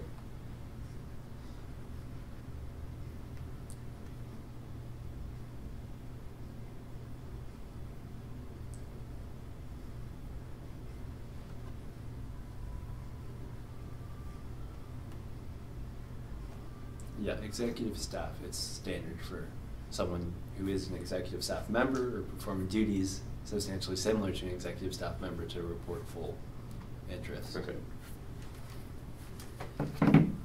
Gabe? Me? Okay, you had your hand up, so. So your conclusion was to, I mean, it's fine. Sheila is just going to be confused, but oh if we well. leave them in. To eliminate E through C. So you would like to eliminate E through C, and we're just going to make her confused. Well, here's another way that we could look at this. If we don't put it in now, do we want to send this before the Board of Supervisors twice in the short And time? that's the thing. I think that's worse than giving a phone call to county elections to let them know. So Great, awesome, So we great wanna leave them discussion. Take out E through C, Vote. right? yeah, because for something, hopefully, once we get a general manager, there's always going to be a general manager barring short vacancies. And it will always be relevant for that person to disclose. For the other things, the board can just designate them. What These was- are the two Oh, most got it. essential things Okay, to the alright. operations of the district, or the directors and general. Well, because we can have the board designate them. And so the thing about calling elections was because we designate them at the board and then call. Why are we calling elections? Just letting them know to avoid confusion. To avoid, when what happens. Oh, well, If we adopt in this, the policies, hey, just so you know, we don't have a general manager right now, So that's why you think don't have a missing form. form. That's 7. why you don't have Okay, form so that's 6. okay. That was about Yeah. not removing. Got it. All right. Okay. Yeah. Not sure why y'all removed the attorney though. My reasoning for that is an attorney is not required by law to have. You're not required by law to have an attorney as a district, but the attorney is required by law to be designated. Which is why we can designate them as a board of directors. Okay. But we can't general do that for man- general. we can do that for general manager, but general manager we're required to appoint by law. Oh. So it makes sense to have it in our policy. So are we just like out of law right now? That's what you're saying? Like right now we're. No, because we don't have No, this we have a adopted right vacancy. now. We have a vacant position and we're moving Vacancies are towards.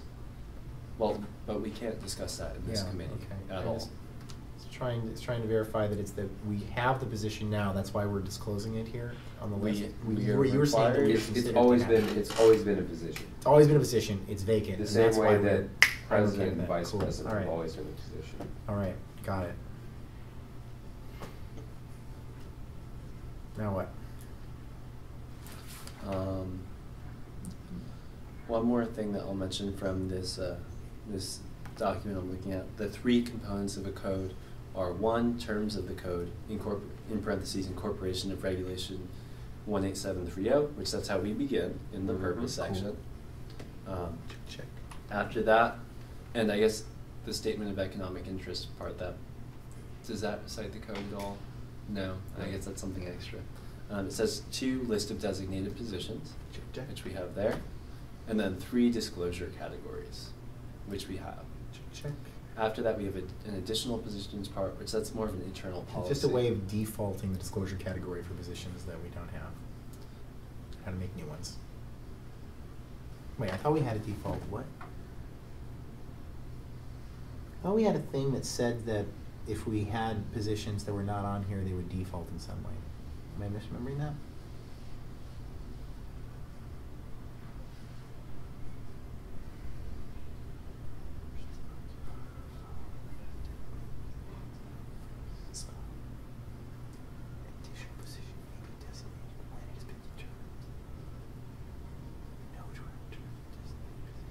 Well, there I'm is just something remembering- that I'm says, just- right before the disclosure categories begin, it says, each of the above persons must make a statement of economic interest for each of the categories of Yeah, no, disclosure. I'm just misremembering that. Okay, keep going. You So can see. essentially that, there's a default for No, the yeah. designated positions, but not for the additional positions. That's why I'm thinking, thank you for, that's the discussion I remember us having. Because the board of directors shall determine the required disclosure categories at the time of designation for additional positions. Wait, Alright. now here's my thing. When additional positions may be designated by the board of directors, when that additional position is designated, is it supposed to be added to this document?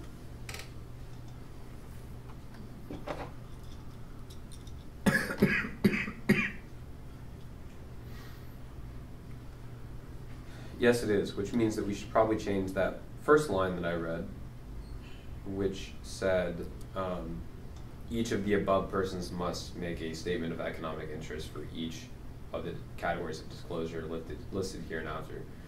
Or just say that the Wait, why board- would we change it?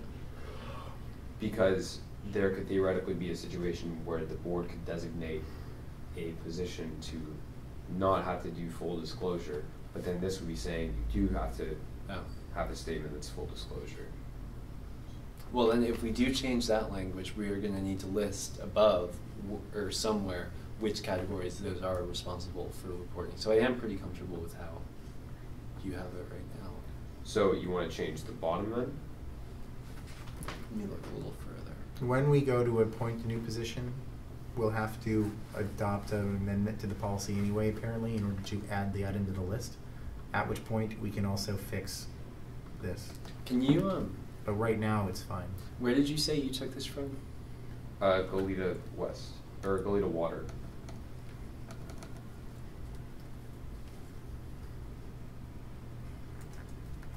Like the. And this here and after part, I'm reasonably confident this is something that I just wrote when I was editing it. I think we should take it out then. And- Yeah, I think what they did, if I remember correctly, is they actually had next to the positions something like 1 through 5. I mean, I'd be fine with doing that too. I'm more in favor of that and then taking out Yeah, this all right. part right here. Doesn't matter whether we do it now or later. Okay. We then have to modify the sentence around here to indicate, so persons occupying the following designated positions must file statements of economic interest on forms provided to PPC and make those disclosures consistent with, must file statements of economic interest on forms provided by the UC for the specified disclosure categories listed here this one says after the position. position name.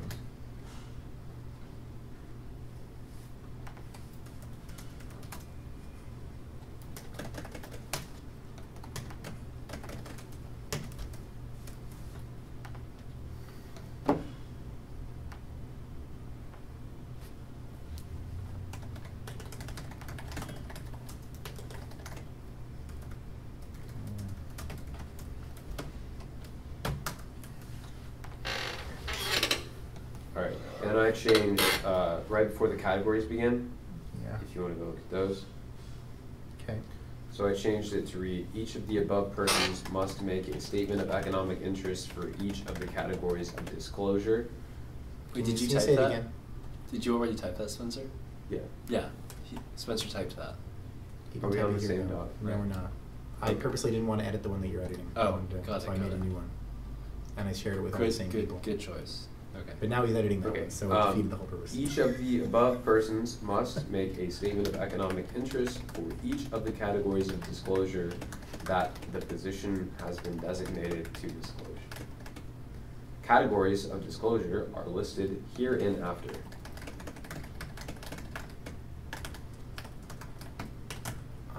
I still fail to hear each of the categories of disclosure for. I'm still missing something. Each of the that the position has been designated to disclose. Okay.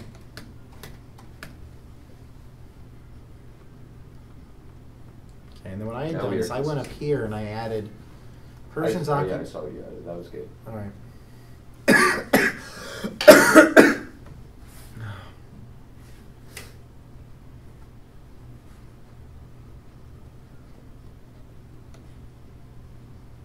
It is shared with you, so you should be able to see it if you go to your. It says shared with 2 people. Ethan and Spencer. Yeah, I'm just. I think I uploaded it differently. New financial disclosure policy. Yeah, that's the one.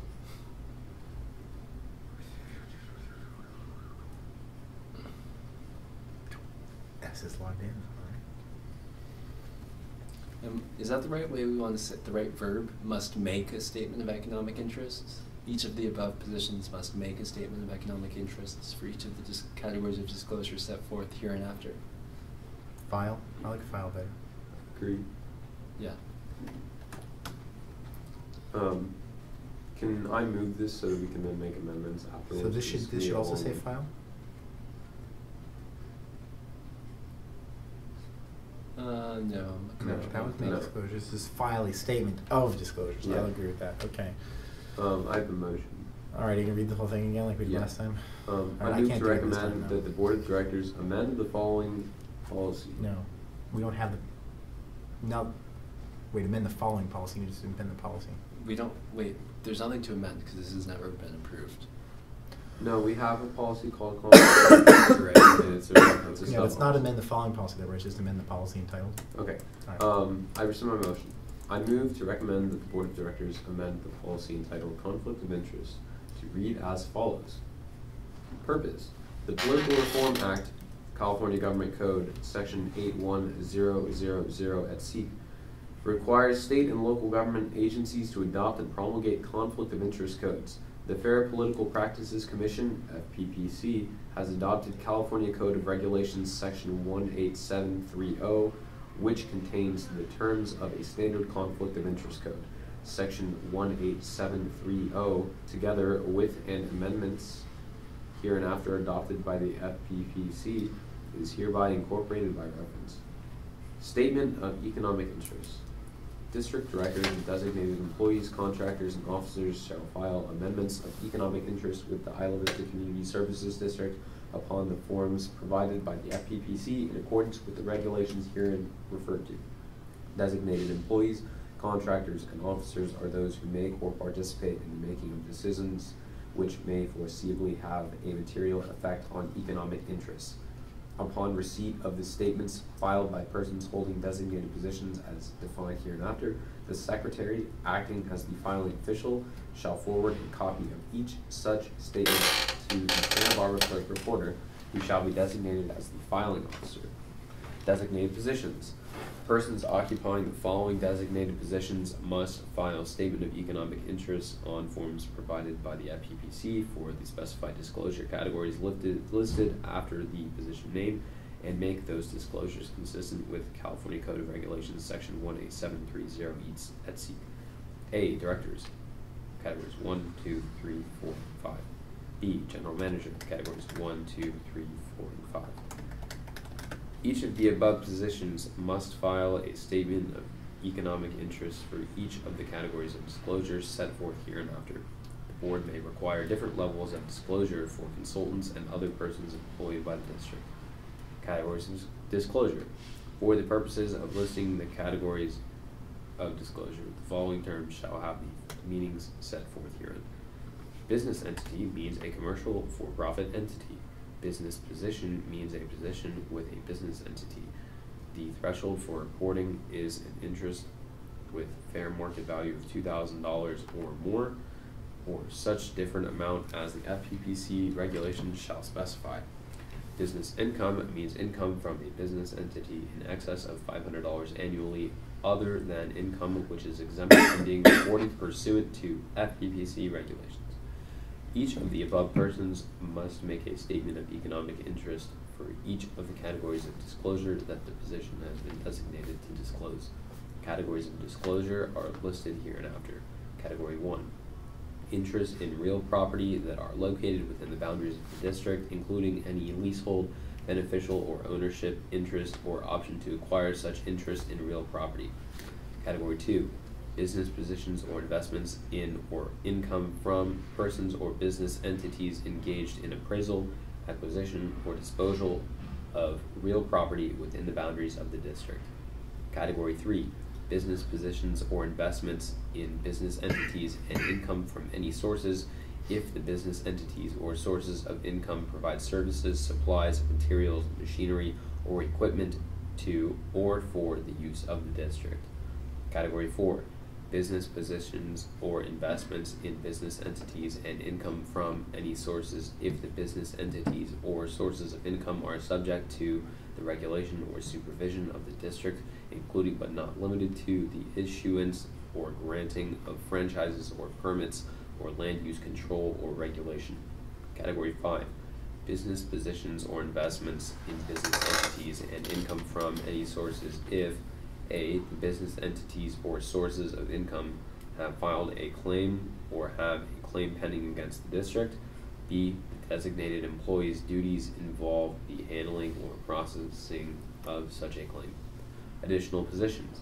Additional positions may be designated by the Board of Directors by motion, resolution, or ordinance when it has been determined that persons in these additional positions make or participate in the making of decisions which may foreseeably have a material effect on economic interests. The Board of Directors shall determine the required disclosure categories at the time of designation. Conflict of interest, governmental decisions. No district director or person holding a designated position shall make, participate in making, or in any way use or attempt to use their official position to influence a governmental decision in which they know or have reason to know they have a disqualifying conflict of interest. A public official has a conflict of interest if the decision will have a reasonably foreseeable material financial effect on one or more of their economic interests, unless the public official can establish either 1, that the effect is indistinguishable from the effect on the public generally, or 2, a public official's participation is legally required. Determination of conflict of interest, governmental decisions. For the aforementioned sections, a determination of whether a conflict of interest exists shall be made through an analysis of the facts and circumstances in accordance with the provisions of California Code of Regulations, Section 18700 through 187909. I said that incorrectly. Together with any amendments hereinafter adopted. Conflict of interest, contracts. District directors, officers, and employees shall comply with California Government Code Section 1090 etc. Employees and consultants. No employee or consultant of the district shall make, participate in making, or in any way use or attempt to use their official position to influence a governmental decision in which they know or have reason to know that they have a disqualifying conflict of interest. Second. I'd like to amend my motion to take out that wild 9. There is a. And I messed something else up too. You changed something else, but you changed it and it was better, so I just changed it. This one here, section 18730, together with, do this would be any amendments? Is that? That's probably what it meant. So we change that? Yes. Okay with you, Ethan?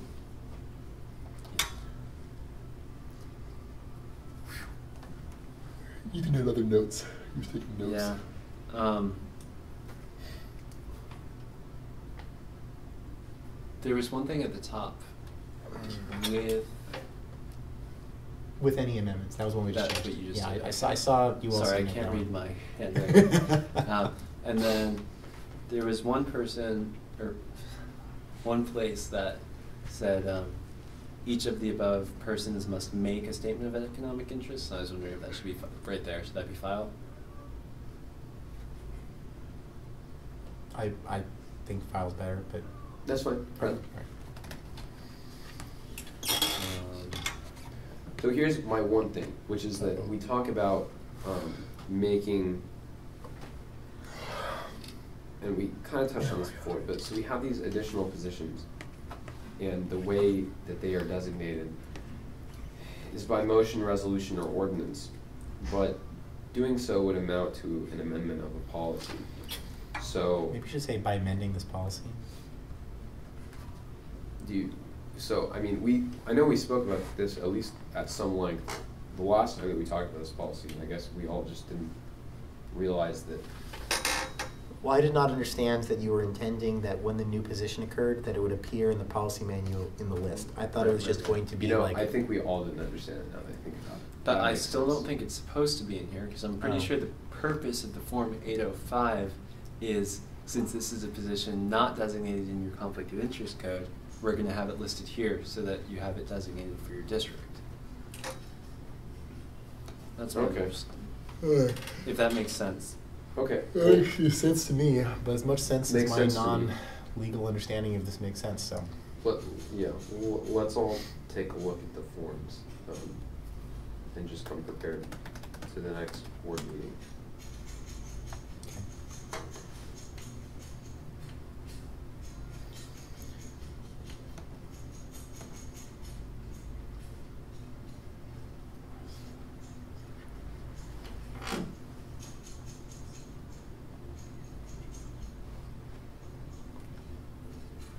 I recommend you look at 804, because that actually creates positions rather than.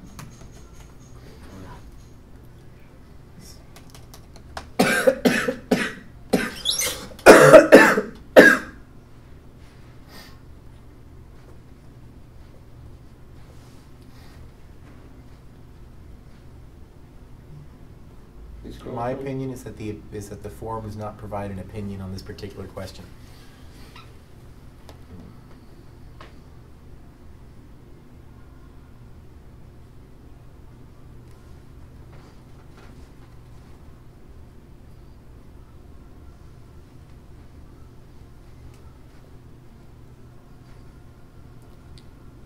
Right. Well, I think we should all look into this more. I agree. And if we find something new, we can bring that up at the board level. I Alright. think given the knowledge we have, we. Oh, I found it. Wait. Very bottom left, continuing upright. Oh, yeah, look at that. Oh. All right, Is that well- 804 or 805? It's 804. Okay. But that's not 805 does so not much say what we're that, discussing. and I can understand why 805 would not say that, and 804 would. Right. There, okay.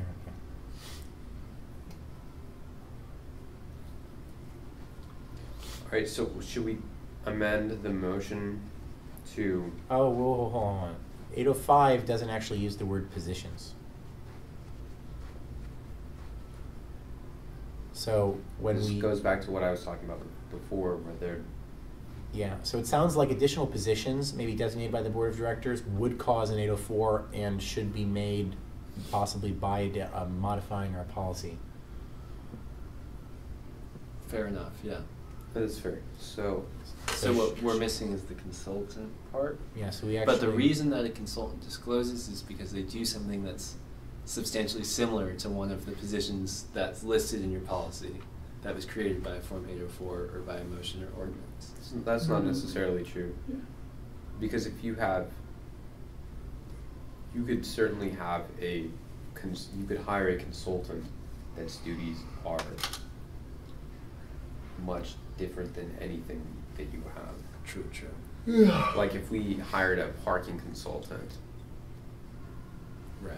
It would, yeah. If they're I making only a remember it being recommendation like without. I only remember it saying something like serving substantially in a staff capacity, which does not necessarily mean that it has to be similar to a position that you normally Right. have. Just But then, yeah. but then also if they're providing recommendations to a decision maker or a government body without significant substantive Yeah. review. But that's So- that's irrespective of Yeah. positions. I guess I'll go back to what I said before. I think, given our knowledge, we're at a good place. Well, the one thing still to me is that maybe this should say by amending the above policy. I agree with that. Or amending this policy, because everything below is part of the policy too, right? Yes.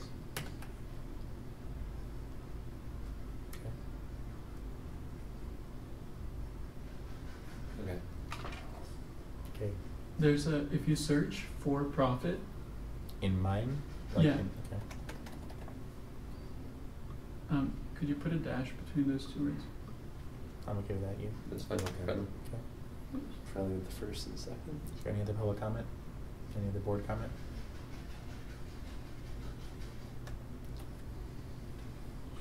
No. No. That. Here. All right. Vote. Ethan? Aye. Betzer? Aye. Jay? Aye. Motion passes 3-0 at 9:56 p.m. And then I've now learned that I can just do this, and it will download cleanly. Yeah. All right. Looking at our agenda, is there anything else we want to do on consider clarifications and modifications to our conflict of interest policy?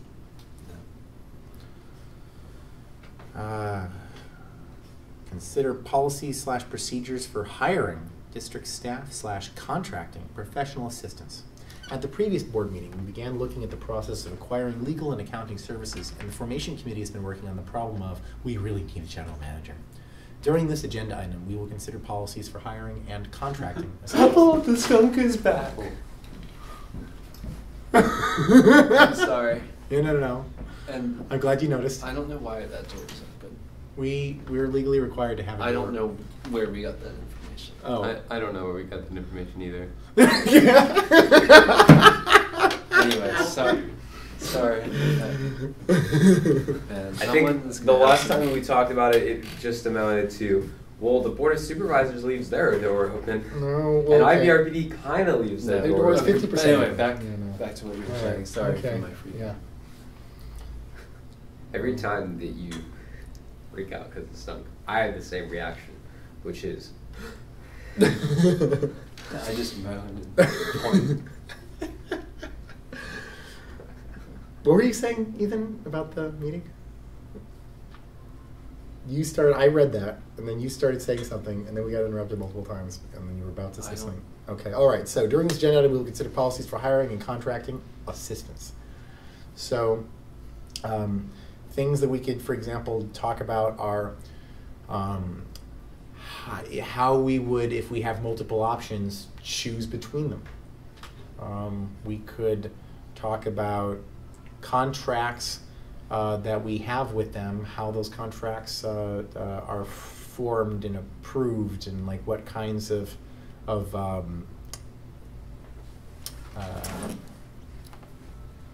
duration they'd have. Like, do we hire people for terms?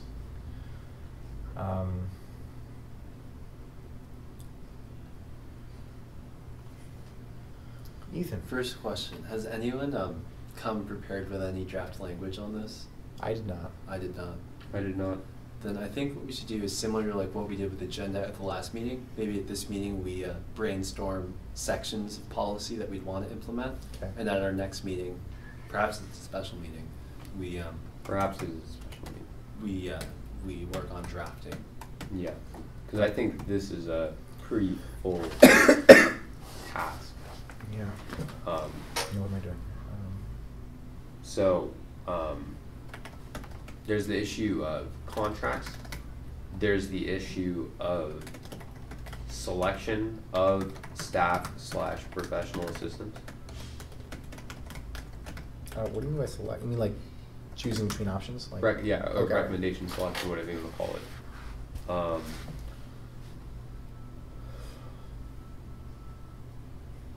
there would be the question of job description / request for proposals / request for, well, no, I guess request for quotes would be What was the first thing? job description. Job description.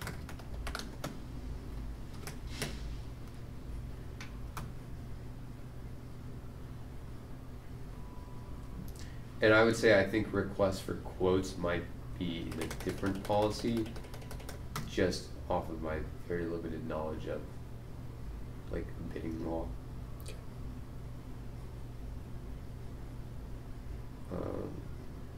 What else would be in this? Okay. Based upon my very limited and non-attorney knowledge of bidding law, it only applies to public works contracts. Which is why it would make sense not to have it in this And one. you said, what are we talking, what was the request for Oh, well, quotes? or- request for quotes is just a phrase about we wanted to Because there get is, a quote to put in a sidewalk or something. yeah, the Board of Supervisors, I know, did have to use, but that could be county policy, did have to use a bidding process just to get like a voting machine. But they could also waive the stuff. Like there's an opportunity to waive bidding processes. Well, if you're waiving something, then it's definitely a policy Right. and So not under I think the law. bidding process, that'll be a perfect thing for us to consider. Okay. But that's not involved in hiring and contracting people, because it's specific to I capital think- improvements and Interesting. certain items that you could buy. What about when there was the request for proposals for architects for community center and different proposals? A request for proposals is different from a request for quotes. Okay. Maybe it's a Can you distinction without a describe your difference. I don't distinction? know. This is just either way. We have requests for proposals in there. Okay. I just didn't want to broaden it too much and make it seem like we were about to be making a policy where we had to go in and look at public bidding law. Okay.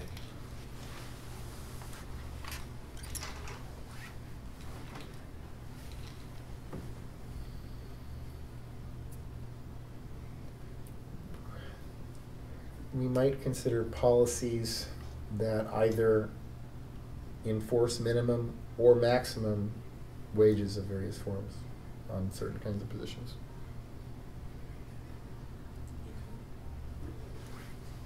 Okay. We're allowed to actually talk about it, but it's not like I know agenda we're items. allowed. Oh yeah, I was just thinking. Yeah. Okay.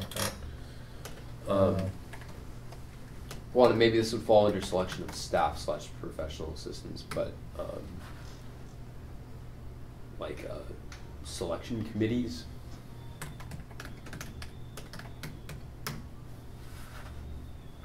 Okay. You raised your hand when I said maximum minimum wages. I thought you were waiting. Okay. All right. Sorry.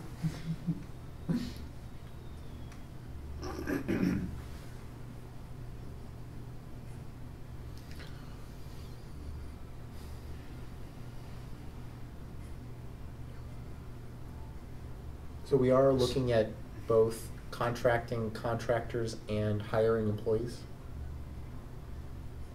In this. in this. Yeah. Okay. So. And I would imagine the process might be slightly different, but not. Well, in some ways, the process can be extremely different because there's forms of like worker things related to disabilities and compensation, like worker compensation and like occupational health and safety. Those are things that are more specific to employees, and some of those might fall into this. Not all of what I just said, but like Okay. maybe benefits, for example, is something that would fall under the process of hiring. I think now, if this is my understanding of this is this is a policy for the process of how to hire and contract. And But that's like it's like a part of the negotiation with a person over their compensation for the job would include like benefits, for example. that's true, but all the other, what I'm saying is all the other things that we have, whether it's contracts, selection, job description, RFP, selection committee, maybe not minimum maximum wages. That one, I'm about to make a case that that's more of a personnel matter anyway, like for a personnel policy. But all these things are related to process and related to internal, the internal process of how the board does something rather than I was a under the policy. impression that the negotiation process with the person was the kind of thing that we were being directly asked to look at. I might be wrong though. Was that not your impression? Honestly, I don't remember who recommended this. Guys. Okay. Okay. I think that the distinction between the negotiation process and the content of the negotiations is an important one. So not only point 4, the minimum and maximum wages, but also point 1, the contract. Those are very specific to the particular jobs, rather than the selection committees, for example, and how they would be formed.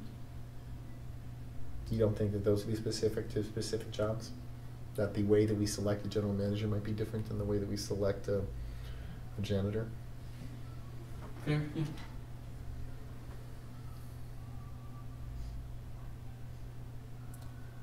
Yeah, I mean, I think Well- what we're tasked with doing here is creating things for onboarding, not so much for what happens after someone is chosen. I do think that we're focusing more on contracting than hiring, or at least maybe that we should be, just based on our current situation. One of the specific Yeah. reasons I list minimum, and I'll actually defend the weirder one, which is why I list maximum wages, is that it changes the request for proposal process when you specify that, like, look, as a district, we're just not interested in paying more than X amount, and Right. that both actually, if that's the kind of thing that, particularly if it requires a policy modification of a supermajority, which is not the way we have it, but like it's the kind of thing where you can actually lean on that as a, look, I'd have to get a supermajority of my board to agree to give you more than this. We'd have to change our policies. That's just ludicrous. But like, we were willing to give you this much. Are you okay with that much?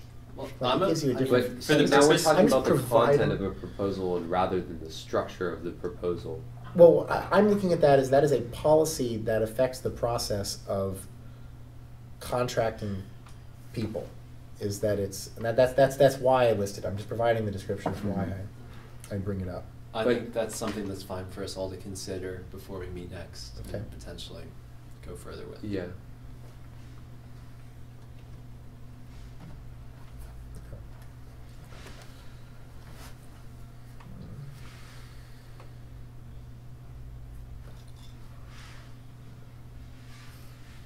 I don't have I should anything have else asked to Tad add. or something. So, no, and here's the other thing I was going to say, kind of in response to what you said, which is that just because we have, we're listing all these things and we're going to want to make a policy about it, doesn't mean that it has to be a one-size-fits-all policy.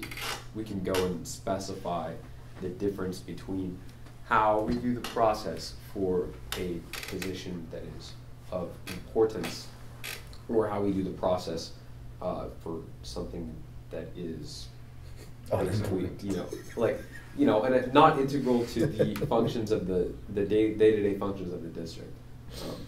So administrative assistant type stuff.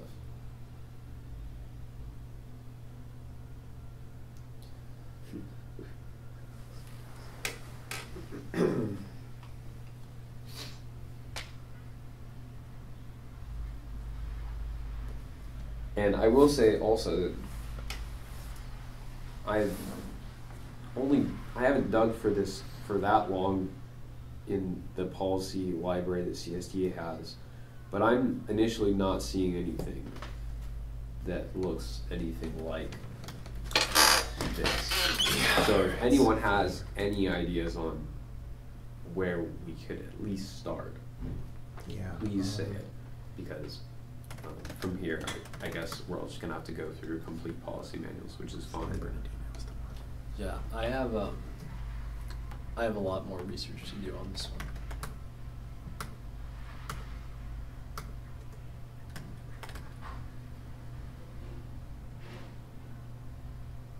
Equal employment opportunity, relocation benefits. Employment categories and classifications. Oh, here we go. Here we go. There's a table of contents was useful. Now go back. All right. So they've got here employment categories, classifications, compensation, pay policies, performance management, personnel records, problem resolution, termination, reemployment. How about employment though?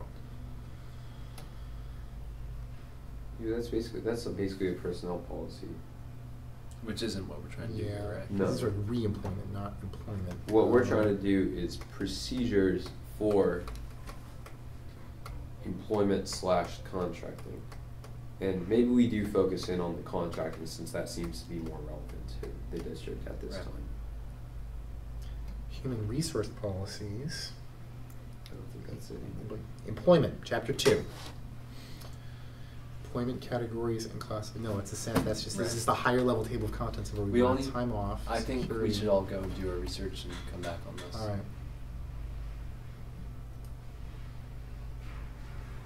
Here's a policy manual that has the job descriptions of all of these positions listed in the policy manual. It's a fire district. Can I give up? All right. But I don't see anything about contracts. So, It would be a hiring policy would be the closest thing to what we're kind of looking to do.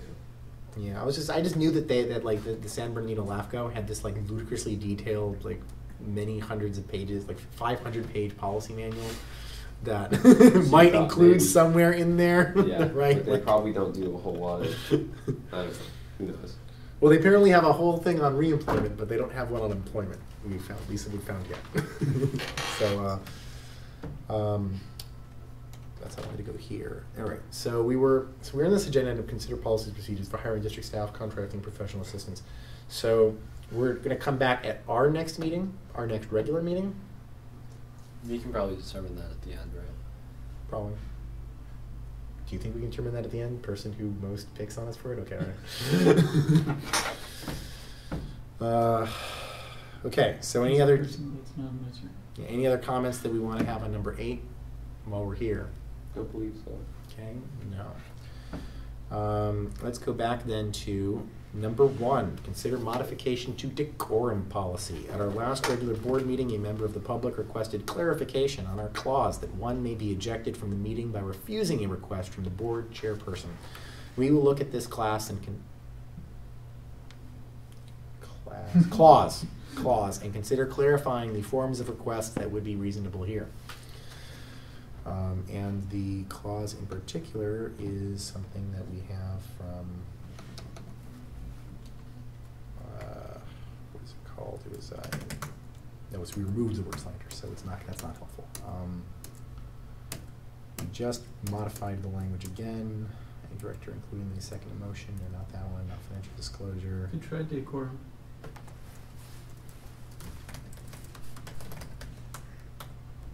It's weird. Didn't we change this at our 516 meeting?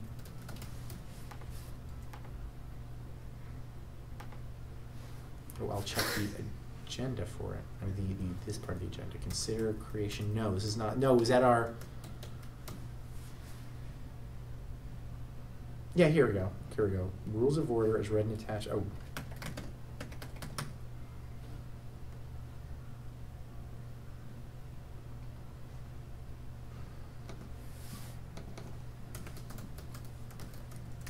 Weren't we supposed to have changed at our last meeting? Which part? The slander, we removed the word slander. We changed that sentence. Wasn't it the 516 meeting that removed the word slander? I'm not sure the date, but we did change that. Okay, let's look at this one. Go away.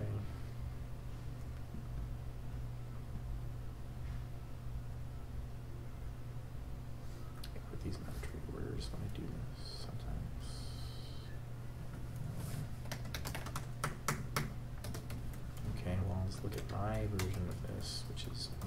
scaring me.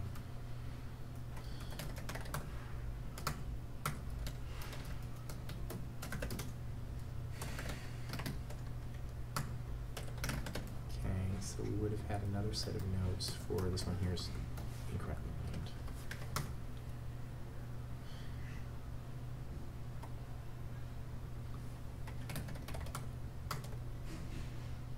Could have sworn we changed this. We will look at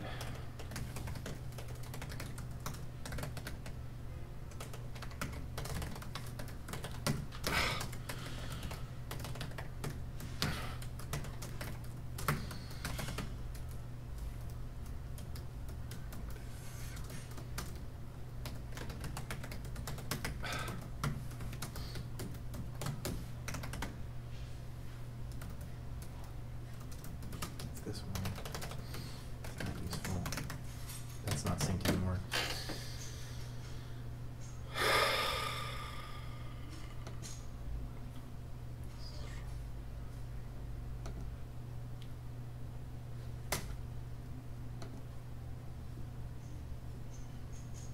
So our last meeting of this was 5/8, because we would have had a meeting 2 weeks after 5/8, which is today, which is 22.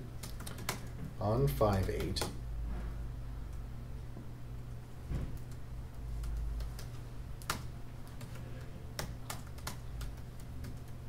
I remember us modifying the slander policy.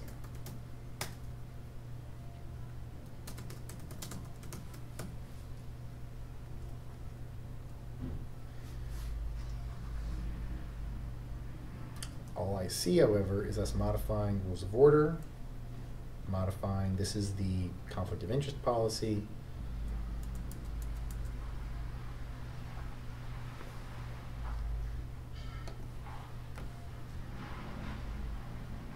We got the work plan.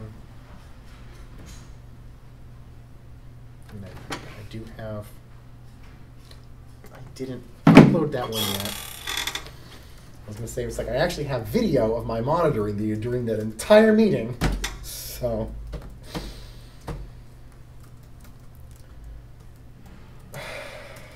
well, today's clause, we at least still know.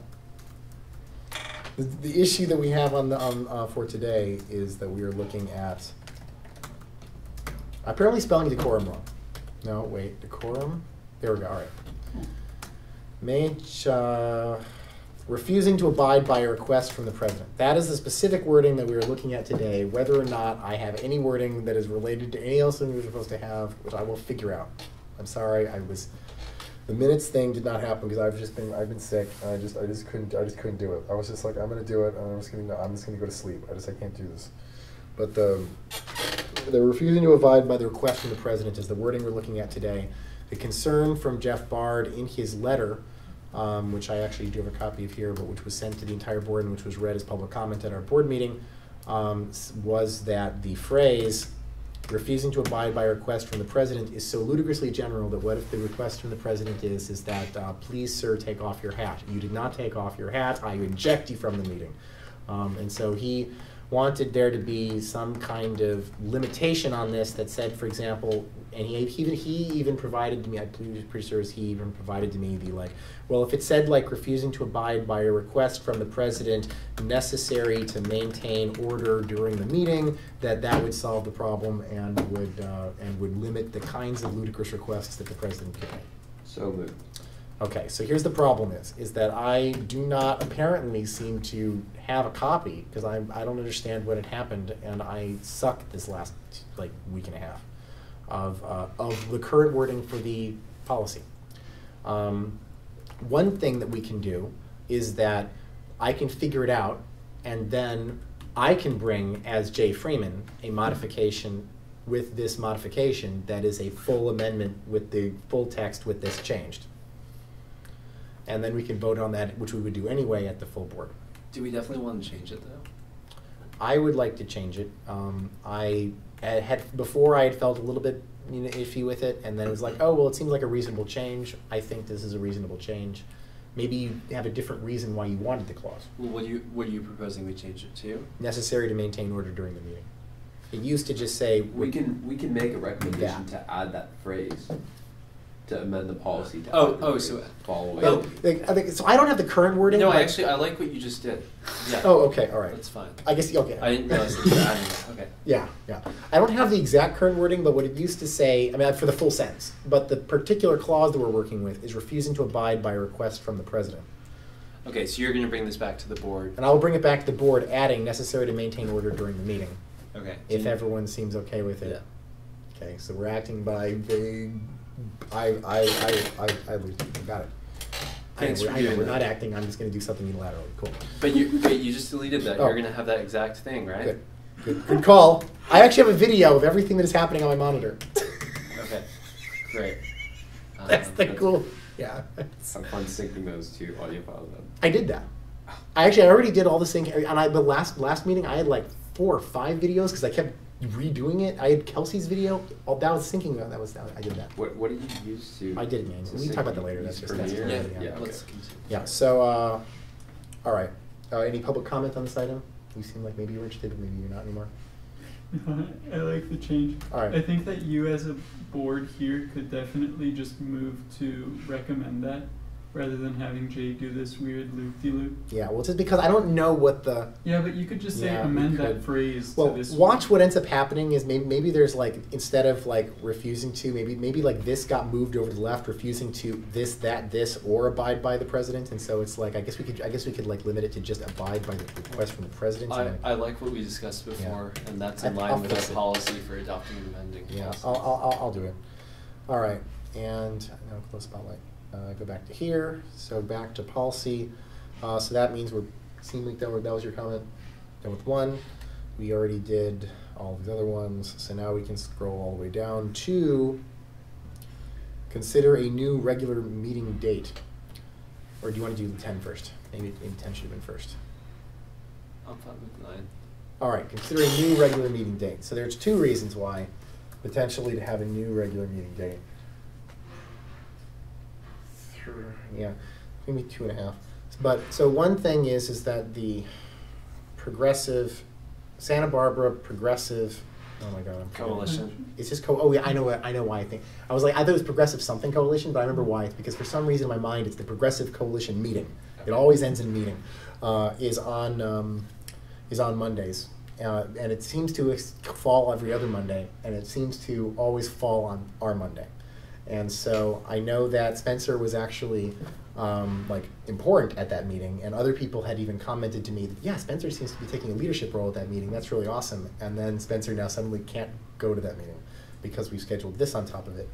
And then the other one is that, and this is not going to be relevant for another 2 months, I believe, but the California Special Districts Association local meeting is on the 4th Monday of months. And so I was unable to go to that last month, and I was like, okay.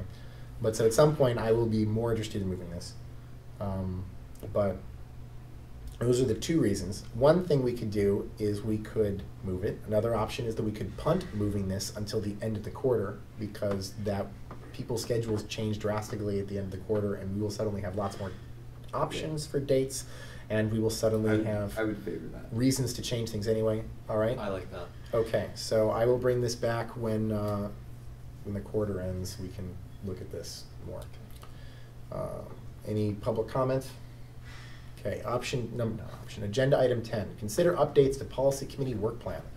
As we will have spent an evening working on policies, we may come to a new understanding of the work cut out for us in the future. Any changes we have will be considered as updates to our plan.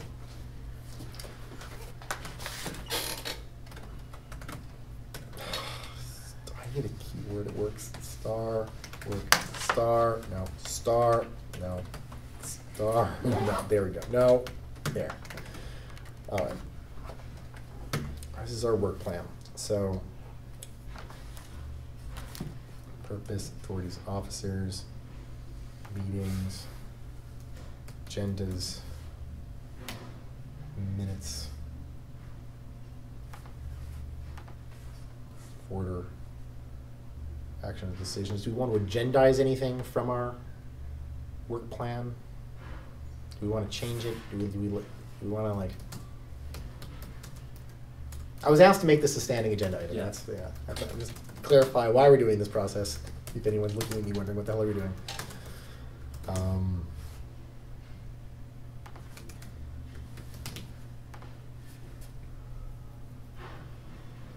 We don't have on our work plan, if this matters, hiring and contracting people.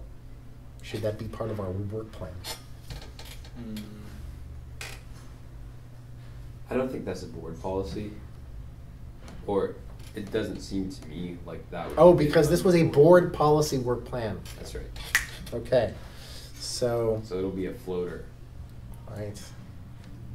So do we We have a just couple don't have of updates to floaters. work plan? Just, okay, all right, public comment? Seeing none. We do not have updates to the policy committee work plan, future agenda items. So what I've got so far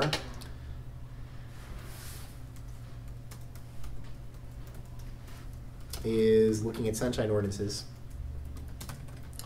We've got continuing conversation on hiring and contracting with more understanding, more detail, although maybe we want to do special meeting or something. We've got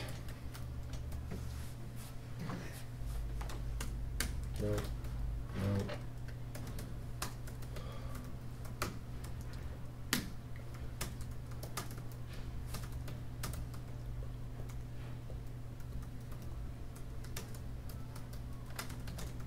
That's all I've got. Okay, review updated draft policy manual. We haven't Good done that idea. in a while. Haven't done that in a while and should. Yep.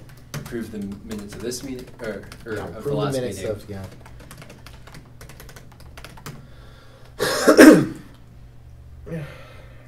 I think that our hiring and contracting is gonna take up a large part of this next meeting.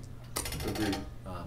But I'm sure I will think of some more things that I'll be happy to give you a call about. All right.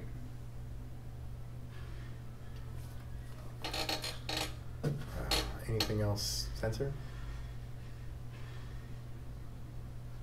Something I can think of right now. Okay. Public I com- agree that thing's going to be a huge one that we work on. Okay. So. Public comment? Seeing none.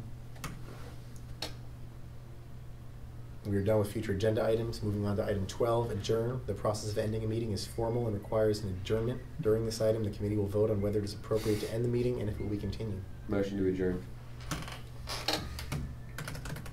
Second. Okay. Motion to adjourn. Is that, I move to adjourn, I guess? Friendly. Okay. Is that friendly? With No. you? Yeah, it's fine. You don't have to do that. Okay, and so vote, Ethan? Oh, public comment on adjournment? No thanks. Ethan? Aye. Spencer? Aye. Jay, aye. Motion passes 3-0. We adjourn. I adjourn this meeting at 10:28 p.m. Our next meeting is on the not 2 weeks, but 3 weeks, right? So our next meeting, not that actually changed our schedule. It's just it just suddenly occurred to me that I can't just add stuff. Our next meeting is June 12th. Correct. At 6:30 p.m. right here. Okay.